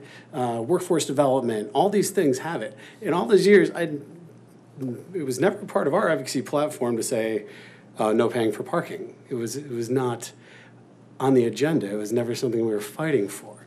So if there's an argument to be made, I would love to hear it, but I'm not seeing the policy reason to do this. What I would like, if we want to put energy into being a more accessible city, let's do that. Let's be best in class for accessibility for people with disabilities. But this isn't on the to-do list if that's our goal. Commissioner Gibbs. As far as paying for the parking spot, does I'm drawing a blank on the name, National Valet still have free parking for people with handicap tags? No charge? I know for a while they had that. Do you know? And I ask only because they have a number of locations in the DDA that. I would know they did it at one point, but I don't know if they still do. Do you? I have no idea. Okay. I would like to, I'm sorry, I got one clarification. We charge for handicap in the structures and in most lots. The lots we don't charge are ones that had meters that, according to Greg Rassel, you couldn't really get a meter, like in the back of city lot. That was a private, or just for city vehicles, we opened up to the public. We couldn't really get meters there, but for where there's kiosks, the handicap people still have to pay those for those spots. And in most of those lots and garages, there's, you know, if you have 2-hour free parking, it applies to everybody, whether you're have a placard or not. Okay, I had Commissioner Douglas and Commissioner Macey. Yeah, I feel like we're conflating disability with poverty. I mean, if we want to, if we're talking about offering people with disabilities free parking, are we doing it because they have a financial need? Now, data show that there is a slightly higher incidence of lower income among people with disabilities than not.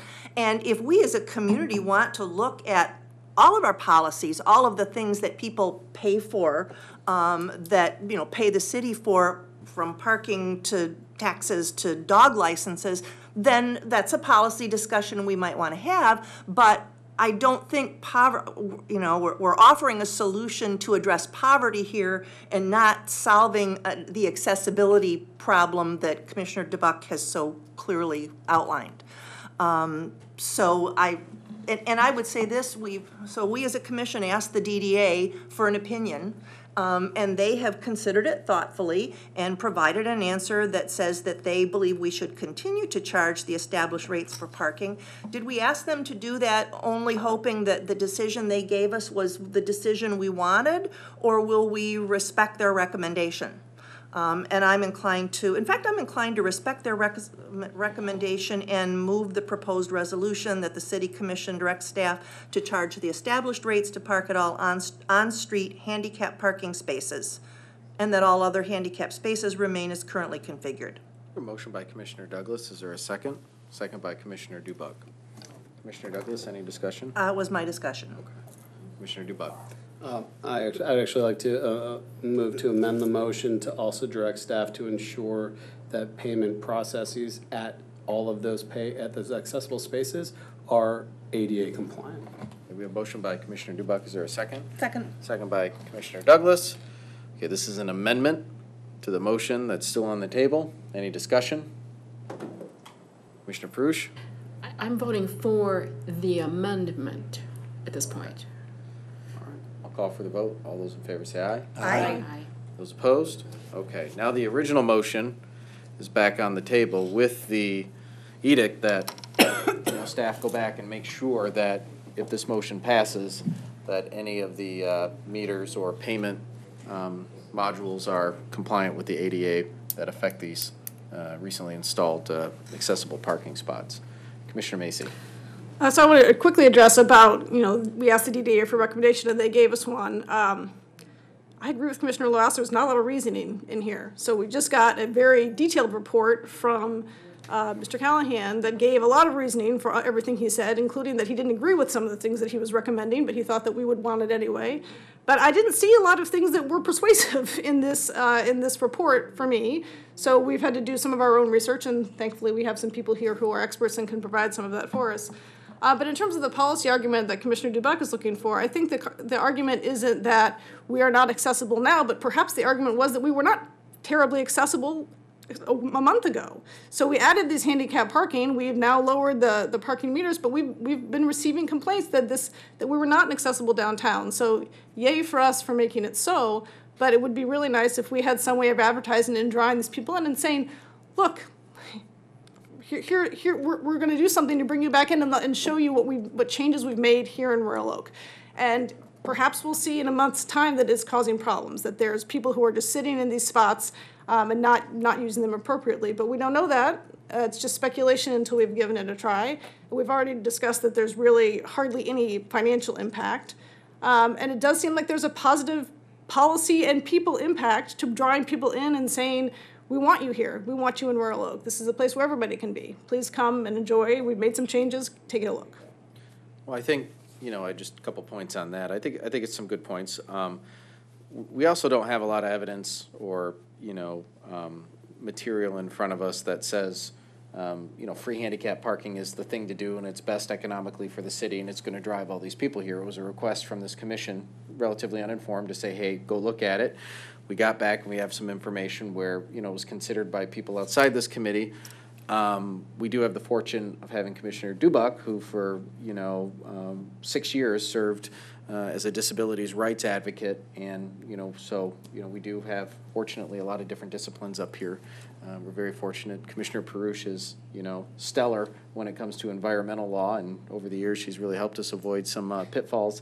I look, and I have to look to my colleagues when, certain things pop up. Commissioner Lavasser has experience in, tenant-landlord relations, and, we can rely on him for his opinion on those things. And we do have, somebody here that, has experienced this advocacy in the past. I think also, too, you could make the argument that you could run with the payment and see, are the spaces open? Are they full every day? Are they turning every day? And, if so, then we've really done our job to make sure that accessibility is happening for our visitors, and that they're using it, and that, the funding or the financial issues aren't a burden to put a quarter in for parking. So you can also look at that argument the other way. It's very hard to go back and say, oh, it's not working, and now we're going to start charging you for parking. I think that is a much tougher proposition than, putting these spots in, seeing what the usage is, seeing how much they turn over, and then deciding, okay, let's make some of them free. I think we're doing kind of two experiments at once, and maybe as a failed scientist, I'd like to have one control. So you can look at it both ways. Mr. Macey. We did a promotion for our deck, this exact same promotion. And I don't know if we had really, really robust studies that told us that people would be more likely to come if the parking was free, but I think we can all agree that's conventional wisdom, and it seems like it would probably be the case for people who are going to be parking in these spots as well. Maybe they won't be more likely to come, but if they hear there's free parking, they will. And I'm suggesting we try it as a promotion. So instead of saying, we're going to give it to you, oh wait, 3 months from now we're going to take it back because it didn't work, why don't we try it the same as we did the downtown parking, and say, for promotion, we're going to have... But that's different than what's on the table in front of us. I didn't propose this thing on the table in front of us.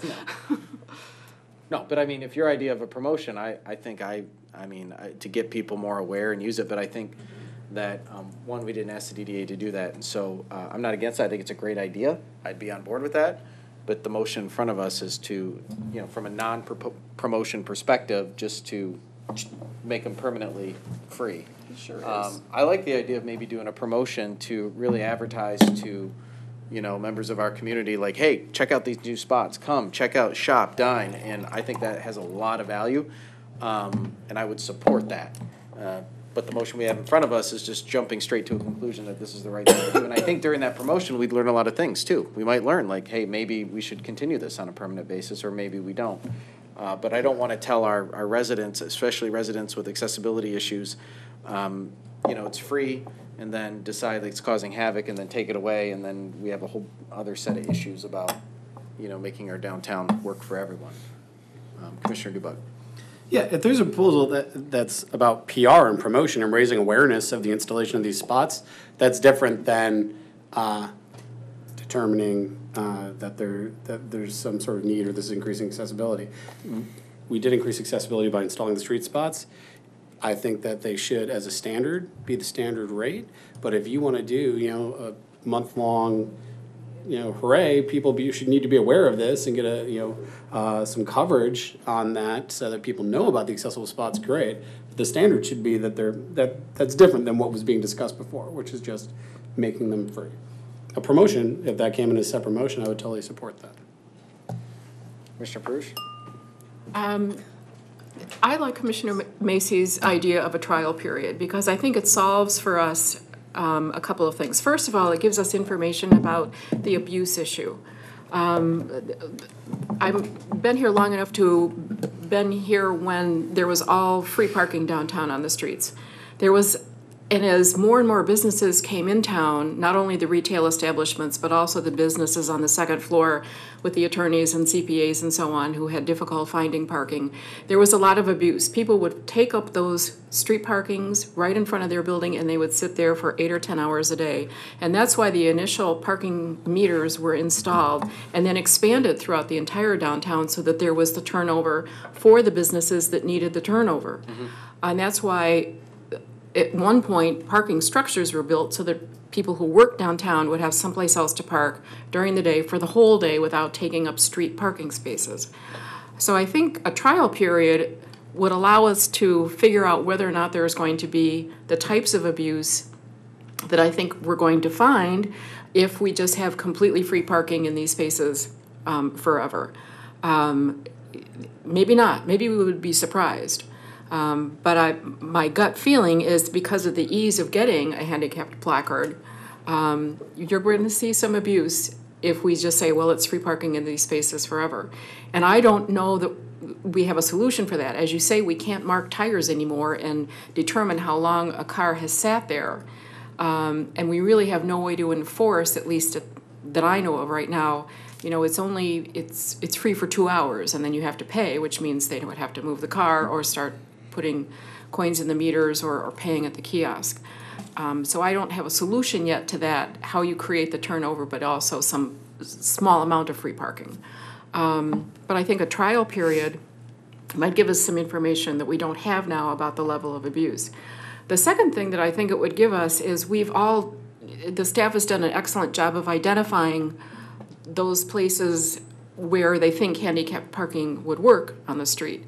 But it could very well be that those spaces that they've identified might not be used at all, and they might be vacant all the time. And though it might be an opportunity to convert them back into paying spaces. So I think a trial period of maybe 6 months would give us information not only about the potential for abuse issue, but also help us identify the really appropriate places for the handicap spots, and we might be able to tweak that amount. Maybe increase, maybe decrease, maybe move some of them. So I would be willing to give the free parking a try for a period of months. I'm thinking 6 months, some good weather, some bad weather, and just see how it goes. And then reevaluate at the end of the 6-month period and decide whether or not we want to make it permanent, or whether we want to tweak it, or whether there's some other way we can manage the program so that it works a little bit better. I also think that Commissioner Macey is correct that having it free initially is a great promotional tool to use. It sends the message that we are not only a welcoming community and have been over the years, but now we're even more welcoming to different populations that we may not have served as well in the past. So I think it serves that purpose as well. So I'm not going to vote for the motion that is on the table, but I think we can, because it doesn't involve the 6-month trial period. But it accepts the recommendation of the, so if you vote against it, then free parking would go in permanently. If you vote for it, then it accepts the recommendation, but then we could immediately do a free. So we're in one of these double negative quandaries, depending on what I hear you say. Okay, what I was thinking was proposing a motion after this motion that we would have a 6-month trial period. And then revisit. And then revisit. Right. Yes. We did. No, and then revisit. Yeah, promotional period for 6 months, marketing that they're free, and see what the data looks like and what issues that we have, the business owner complaints, other handicapped people, hey, I can't get a spot, they're all taken up. Yes. Complaints, that sort of thing. Yes. So the way I read the motion right now is that the motion is to accept the Downtown Development Authority's recommendation to not offer free parking. So if you vote in favor of this, then, immediately after we've accepted it, but then we can always do another motion to offer a promotional period for 6 months, or whatever the time, everything that Commissioner Macey's idea.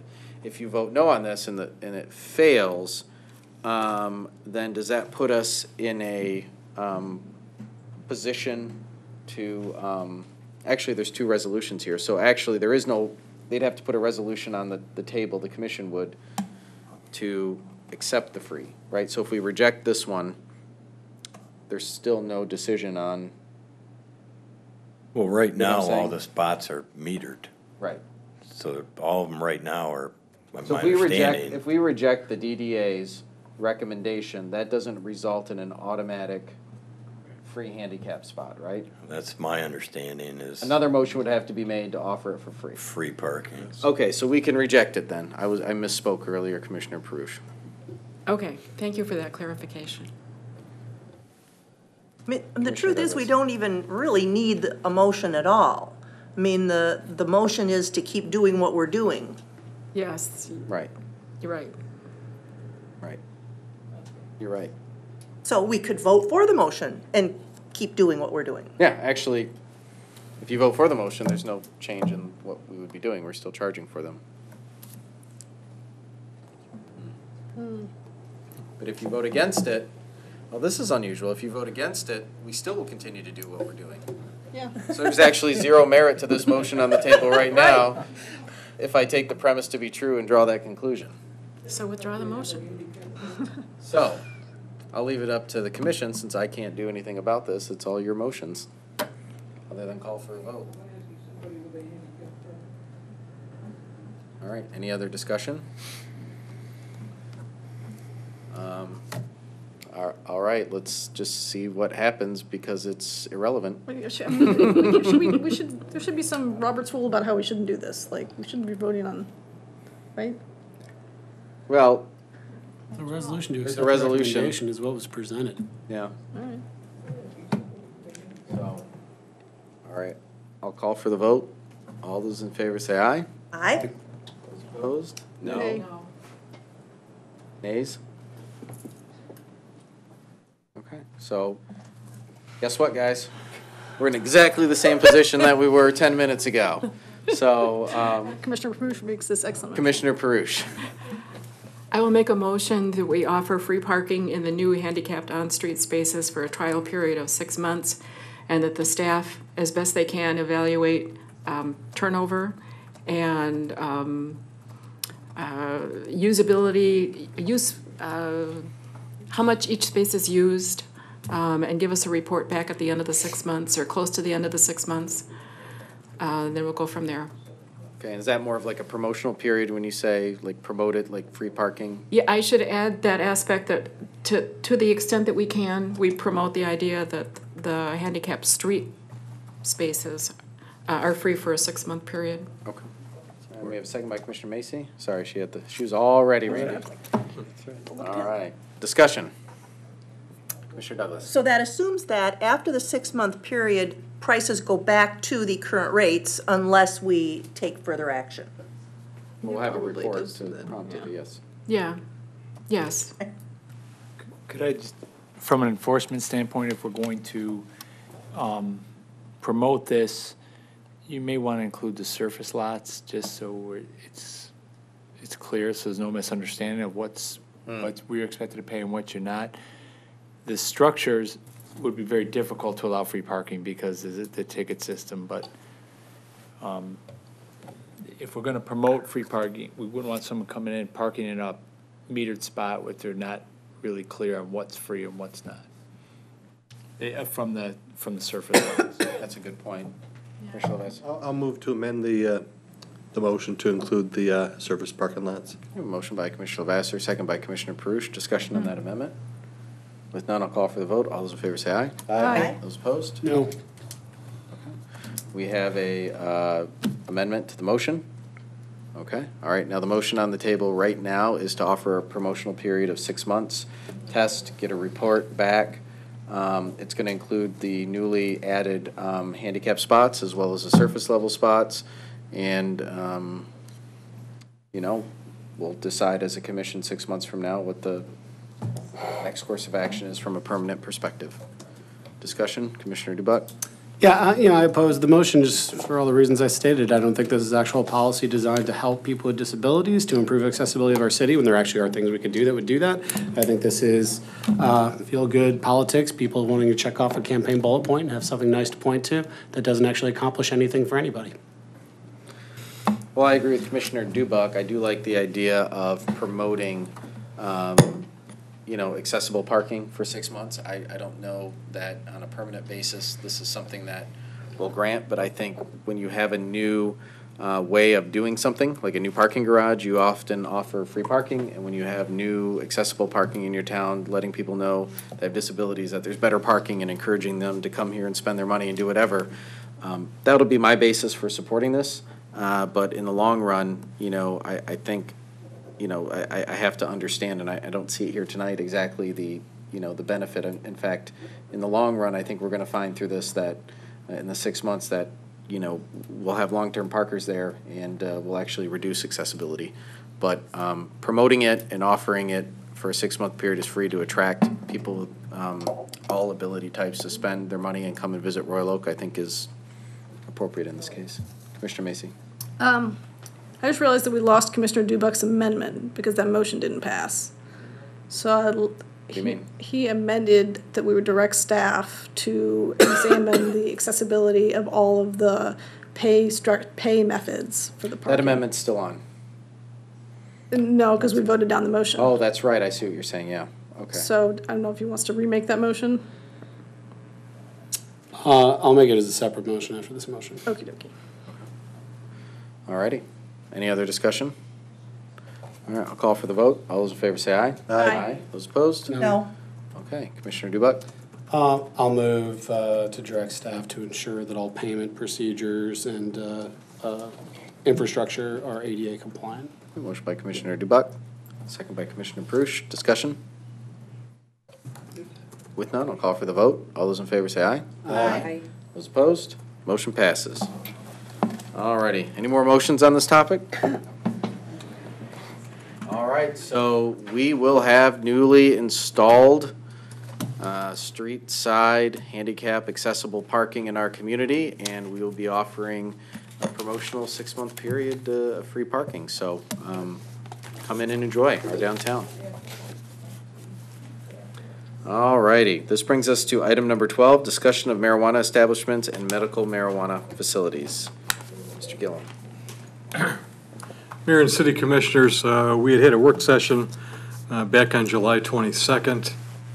Subsequent to that work session, I was going to provide the commission with some additional information, which I have in a couple of emails offline. In addition to that, the planning department staff finalized their preparation of materials for consideration by the planning commission.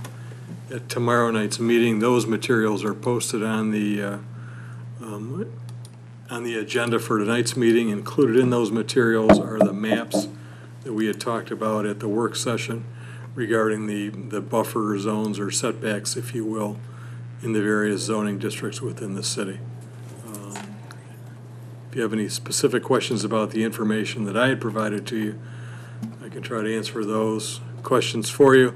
Mr. Twing is here if you have questions about the materials that have been provided for the Planning Commission's benefit. Questions for Mr. Twing? I'll go with Commissioner Douglas first.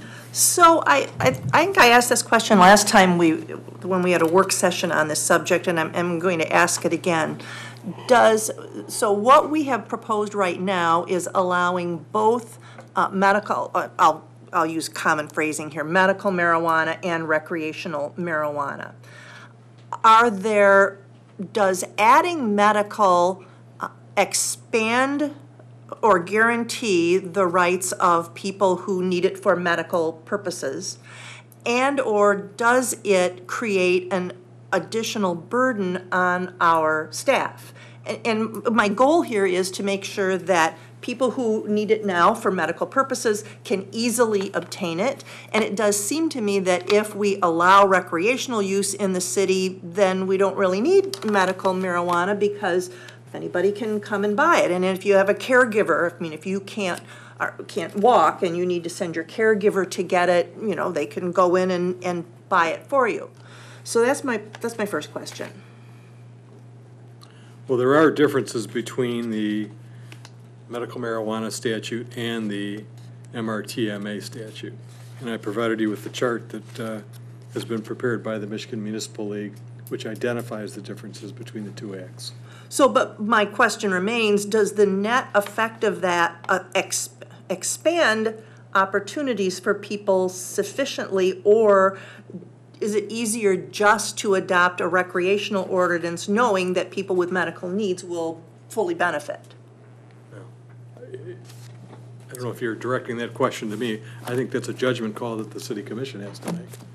Well, so then, if you've got two sets of regulations, if you've got medical and recreational, does that add additional time or work to the law department or the planning department? Does it simplify things for city operations to only go with recreational? I would speak for community development. I think it's simpler to allow both. I think from my read of how the state's going to treat their licensing, you'll see in some of the materials, they're treating them as equivalent, depending on whether you have a provisioning center or that they've established that certain things are the same. From the community development planning standpoint and land use standpoint, whether it's a facility under medical or an establishment under recreational, we're going to treat them the same. They're both selling marijuana products. The licensing part of it, if the city commission got into licensing, might treat them differently. But in terms of the setback or buffer zones, depending on how you wanted to refer to them, we're not going to treat them differently.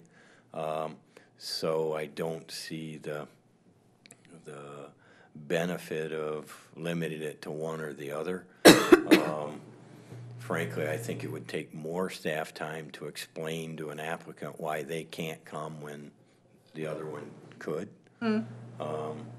So I would, to answer your question, I'd recommend if you're going to allow any, you would allow both types. Okay, thanks. That answers that question. Another question, can we, at the Planning Commission, limit the number of applications at a given meeting? And here's why I ask this question. I mean, if we allow some form of, either form of facilities or establishments, we're going to at some point have a flood of applicants looking for special land uses. Actually, they'll come because the city commission approves special land uses. My question is there a way to manage the number of applications at a planning commission meeting? Well, the planning commission bylaws already say you're limited to 8 public hearings at a meeting. Okay. If you wanted to change your bylaws, you could change that and limit it to fewer, I would think, in terms of how many you want to process at any one time. But your bylaws do already say that at the planning commission. Now, that's not the city commission. Oh. And the way we've drafted the ordinance that the planning commission is going to talk about tomorrow night is that it would be, depending on what they're going to allow and where, they would be a special land use, require the public hearing, but rather than the planning commission deciding and approving, those are going to float up to the city commission for a final action on it, probably in concert with any licensing provisions you may get into. That's one of the very few special land uses that do come to the city commission. The other things that you've seen is PUD is technically a rezoning. And you see those, but that's not how the draft language would go. Most special land uses stop at the planning commission. Only the residential accessory parking lots are another one that float up to the city commission. Thank you. That's it for me.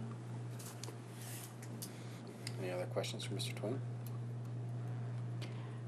Just procedurally for everyone's involvement in this, the planning commission is going to talk about it in detail tomorrow in terms of the zoning ordinance text amendments, and what I've provided to Dave and that you're attached is the materials that we gave to them for consideration tomorrow. We'll go through that. It is not a public hearing tomorrow. It hasn't been noticed. It's just an opportunity for staff to explain to the planning commission their options, their considerations, and have them either ask staff for additional information or potentially to set it for a public hearing at a future meeting, having given us some direction on what they think we should set for a public hearing. The materials that you have provide them with options. We would simply ask them tomorrow to narrow that option down. What do they want us to consider in part of that? So there's options in the materials. When we do the public hearing, we'd have to be a little more definitive in what we're putting out for notice and considering. But that's not a public hearing tomorrow. It's the Planning Commission's real first opportunity to dive into this discussion. So once they're done with that, we'll hold the public hearing. If the Planning Commission is comfortable after the public hearing and providing a recommendation to the City Commission, then that text amendment will come to you. I would suspect that they won't take any action at the meeting of the public hearing. I would suspect they'd hold it over for another meeting to contemplate it and then finalize their recommendation and send it up to you for consideration. So I wouldn't expect you to see a Planning Commission recommendation prior to late October, early November, at the earliest. Commissioner Macey and then Commissioner So Birch. just, that was sort of going to be my question, is what happens next? And what do you need from us tonight? Nothing, or just I don't like- need anything from you tonight. Okay. It was my understanding the commission had this topic back on the agenda to have more conversation on it. So what I did was simply gave Dave and Corey a copy of what's going to be discussed tomorrow night. So I don't This is just need marching anything along, from you and this is just tonight. for our discussion. No. Commissioner Bruce? Back to Commissioner Douglas's point about a flood of applications.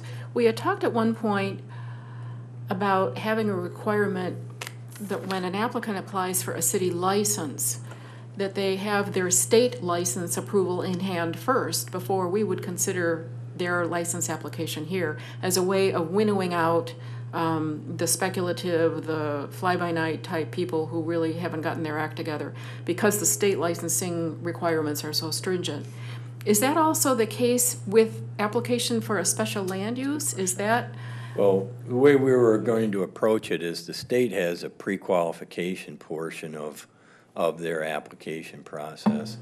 That pre-qualification would say that they're looking at it, and it would allow the applicant to then come to the city to try and find a location.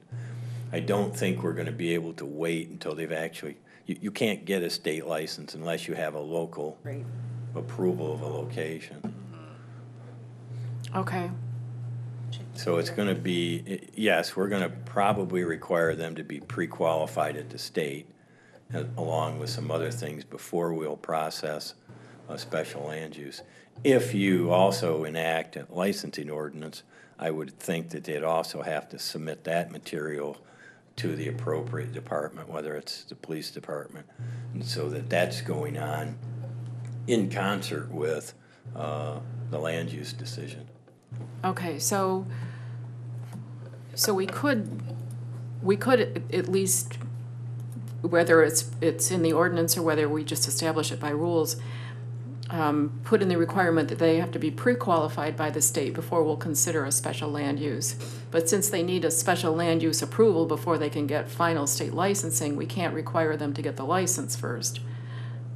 Okay, but I'm wondering if it's not appropriate, and the Plan Commission could consider this, to actually explicitly say in the ordinance, we're not going to consider a special land use application until we see the pre-qualification stuff approval from the state.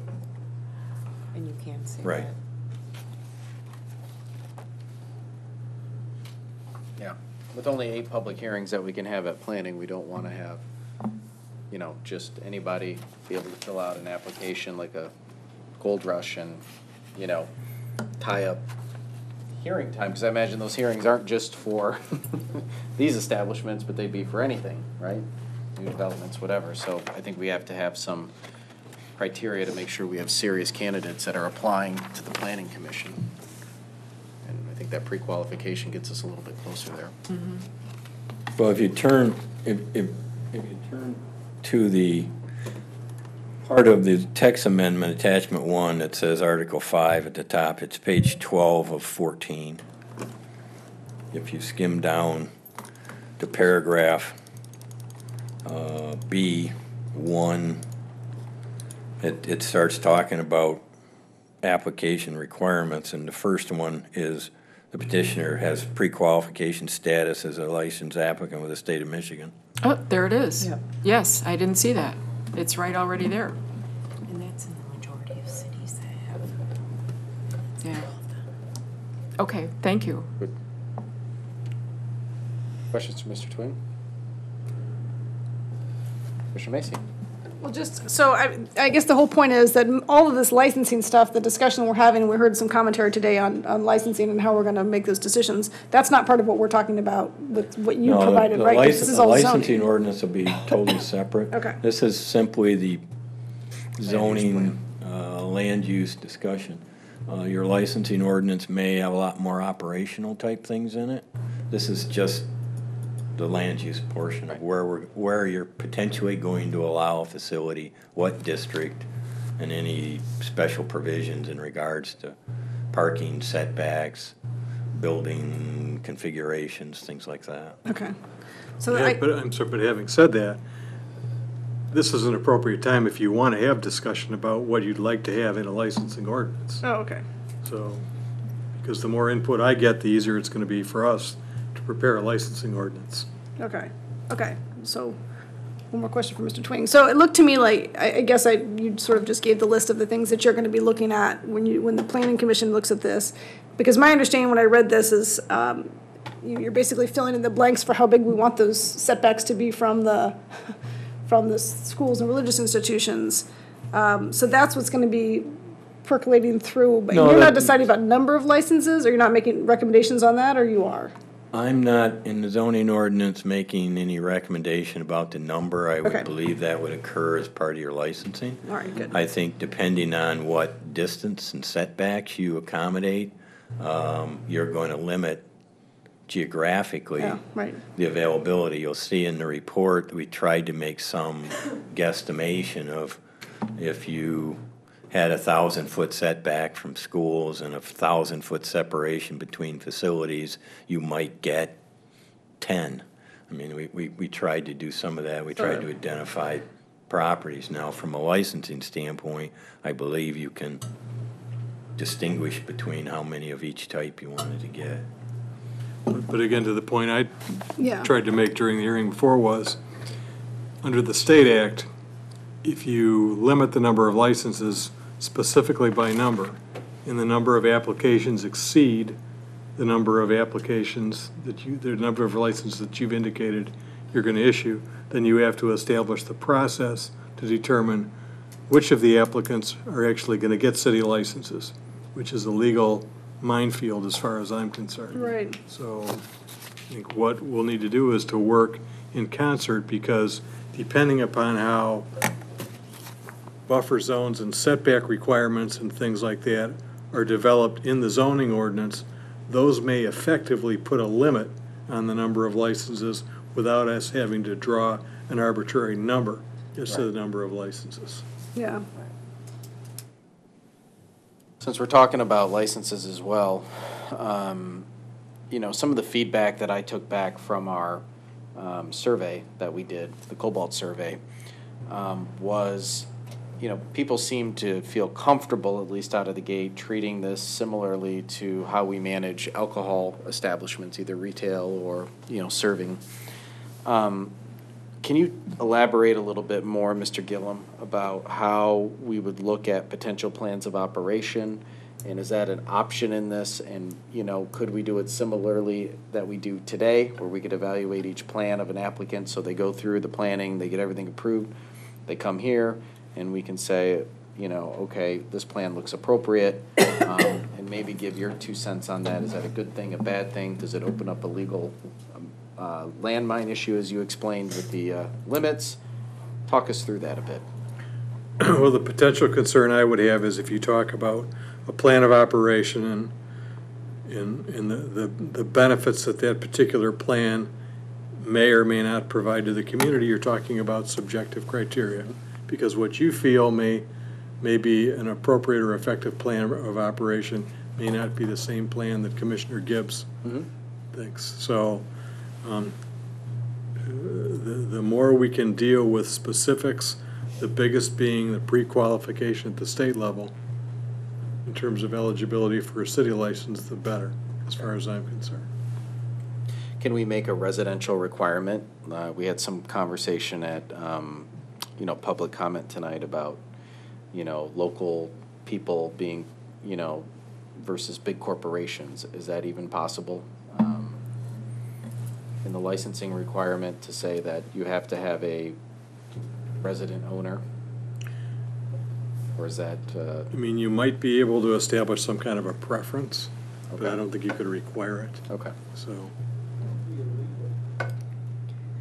Mr. Gibbs. Grand Rapids, and I can't recall all the details of it, but had a requirement for, recommendation maybe is a better term, for one of the owners of the establishment to be a resident of Grand Rapids.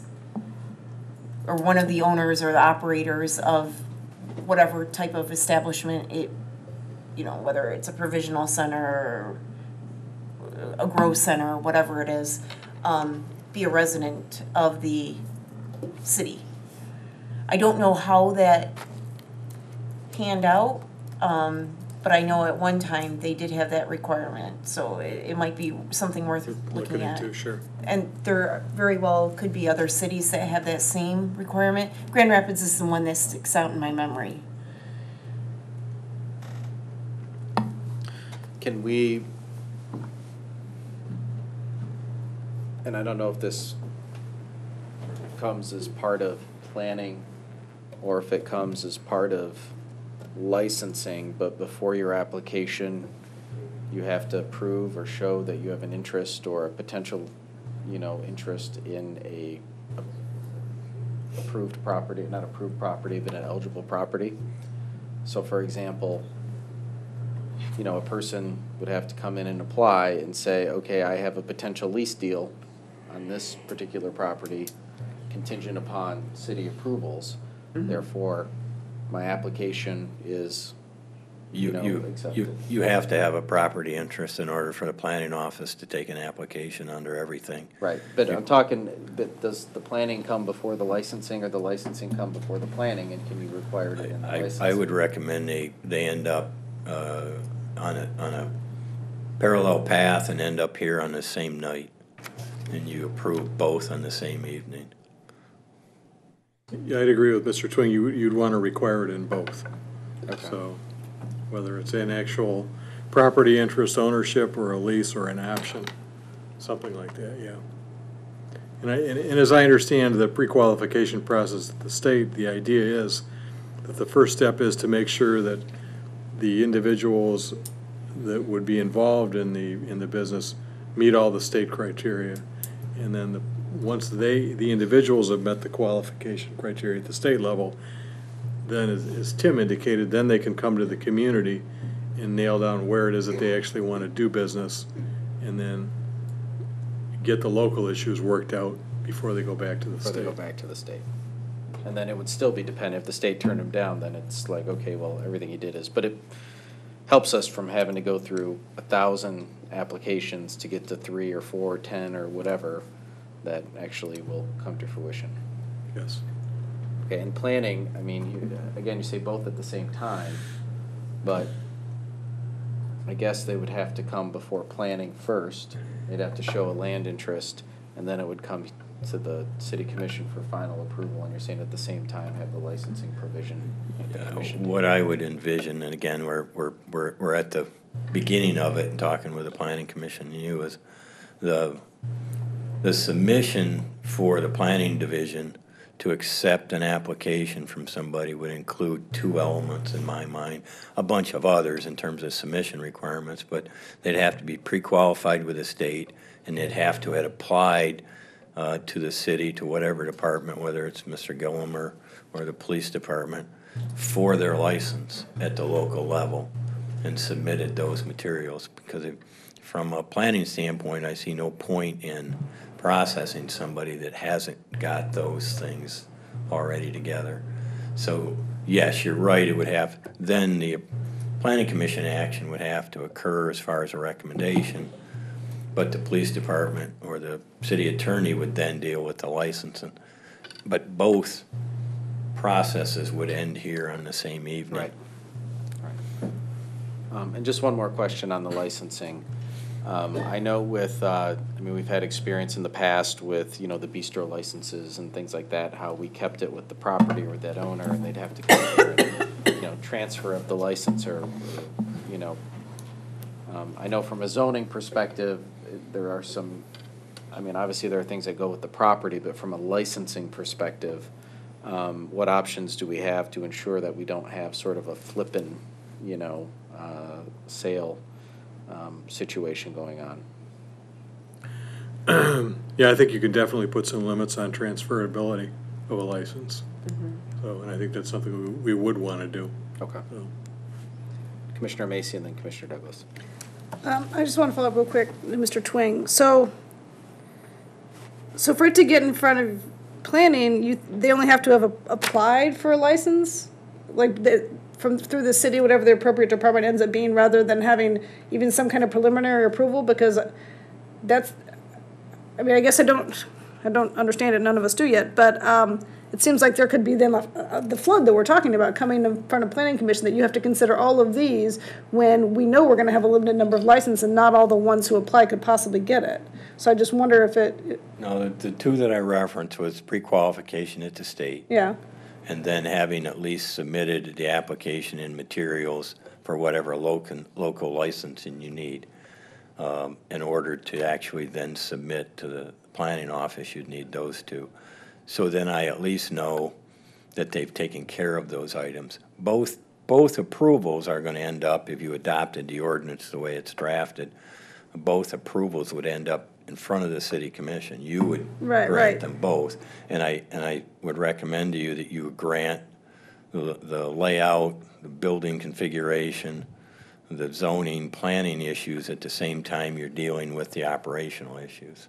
You can tie them together and they see that they work together, and maybe the planning commission action sets for 3 months while they're waiting for processing of the license part.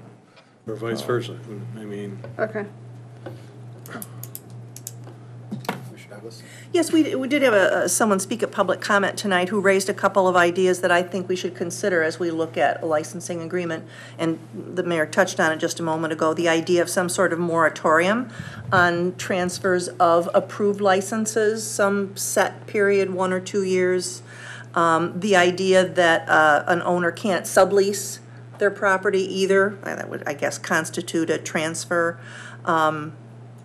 And the idea that they have, and these, that they have standards about the condition of the property in terms of, you know, litter, landscaping, you know, crime prevention, that there be physical conditions that maybe we don't find in our existing code enforcement ordinance that we want to apply to these establishments. You call it a good neighbor plan. Yeah. Good neighbor plan. Which is fine and good, but I think we would have to be specific as to what the requirements would have to be, so. Commissioner Macey? That leads me to, speaking of being specific, to one other thing that I was thinking, to discuss this further on the licensing end.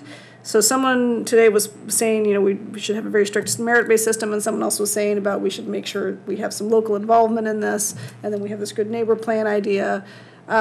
I think it might be helpful for someone to come up with a list of things that other communities have done in terms of when they're looking at licensing. So give us like a laundry list. Here are all the things that you can possibly consider, because I'm not even sure what that universe is, for the next time that we're going to be meeting to discuss this, to get an idea of which ones we maybe like and don't. And I'm fine doing that, or having my staff do it, something like that, but keep in mind we'll be compiling a list of things that other people, some have already have an ordinance that's in place. A lot of places are like us, they're going through the process of developing ordinance, but we really don't have any definitive answers from the courts yet as to what ultimately we can do and we cannot do. This is all too new, but we'll do the best we can. Yeah, we'll leave that to you at the end. Any other discussion? Input on licensing, input on zoning before it goes to the planning commission tomorrow? Okay, I guess Shar and I will take it from here tomorrow. Planning Commission, 7:30. 7. I'm always early, so I like to tell myself. Yeah. All right. Okay, thank you, Mr. Twing. All right, that brings us to our last agenda item, which is item number 13, approval of interim city manager employment agreement. Mr. O'Donoghue. I think the Mayor Pro Tem is going to take this one. Thank you, Mr. Donahue. After our last commission meeting, the city manager search subcommittee, which consists of Commissioners Gibbs, Macey, and myself, met. And we had received an offer from our city attorney to serve as the interim city manager. The terms are that he would be compensated an additional $1,500 a month for a specified 6 months, that is with no consideration to cut it short. It would be for that period of time. And there would be no other benefits to him, no changes. He is currently a contract employee, so this would just be an amendment to his contract. We understood at the time that having him serve as our interim city manager will create a void in the law department. Right now, we have one staffer who's been on and off, more on than off medical leave. We have vacations coming up. We could not talk him into requiring one of his employees to cancel his vacation. I did try. I know. So in terms of prosecutions and the district court, the proposal that Mr. Gillum has suggested is that he will draw from the pool of attorneys that we are now using for indigent defense. They typically work at $100 an hour. He, of course, will choose people who are not already actively involved in defenses that we're prosecuting, but he feels there's a sufficient pool of talent at that price point to be able to cover work in the court. And he's going to jump right in and correct me anytime I make a mistake here. You're doing fine. Certainly, Mr. Gillum will continue to serve the city commission. He will continue to supervise our outside attorneys, especially in, for example, insurance cases. But there are going to be other tasks that need to be done by someone qualified in municipal law that he's going to have to delegate. He estimated that the going rate for someone with that level of knowledge and skill is going to be between $150 and $200 an hour. I did a little sort of back of the envelope calculation, figuring, let us say that Mr. Gillum is able to spend half his time working as the interim city manager and doing some law things, but needs someone else half-time to fill in for him. Over a 6-month period, that could amount to $126,000. Now, I think we have faith in Mr. Gillum to use his own judgment to choose those substitutes wisely and economically, but we are trusting him with those decisions, and the committee is 100% confident that we can trust him to make those decisions in the best interest of the city of Royal Oak. And so I would submit a resolution that the City Commission authorizes the mayor and city clerk to sign the addendum to Mr. Gillum's employment agreement to provide service as interim city manager. Motion by Commissioner Douglas. We have a second by Commissioner Macey. Further discussion. Commissioner Macey? I'll just repeat what I said at the subcommittee, that I'm so grateful to Mr. Gillum for stepping up into this role, that this is a really big job, and I think Mr. O'Donoghue was ready to get out of it. And this was a tricky issue. We needed someone to do this, and we needed someone who we felt could trust. We could step into it quickly and competently, and someone that we trust. And to have him here and willing to do that was a great relief. And so I'm grateful to him for stepping in and for providing this plan to fill the void in his absence, so that we can continue running this city and doing good things. Anything else? I'll just say that I've had the privilege of working with Mr. Gillum for the better part of 8 years now, a little time off. We're glad to have him back. I think he's a true asset, a great legal mind, calm and patient always, and I think he'll be a good interim city manager as we move forward in a permanent search. I'm glad that part of this agreement does provide for the ability to hire the appropriate legal staff and expertise that we need to keep that department running during this process. We've explained the entire time that you can't do 2 full-time jobs adequately.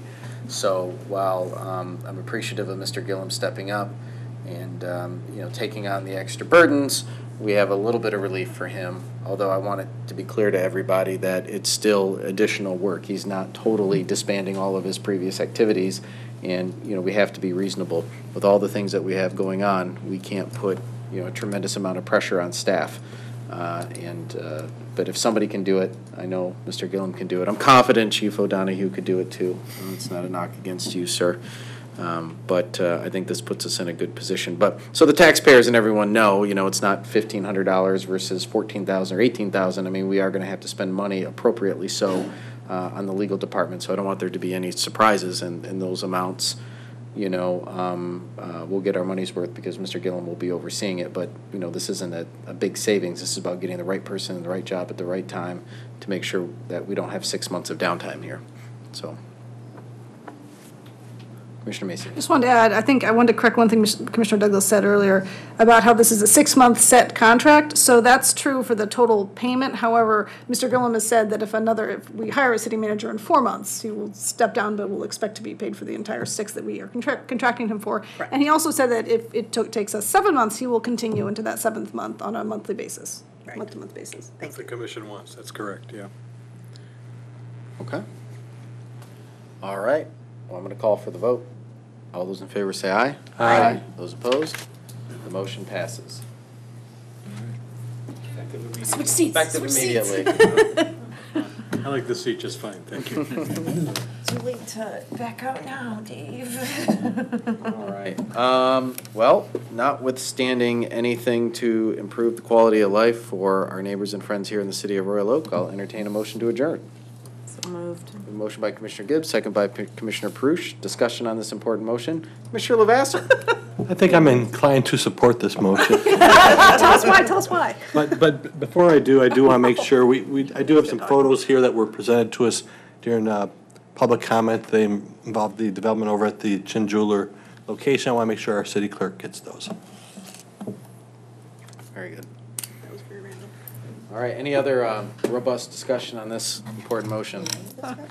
All right, with none, I'll call for the vote. All those in favor say aye. Aye. Those opposed, motion passes. Adjourned.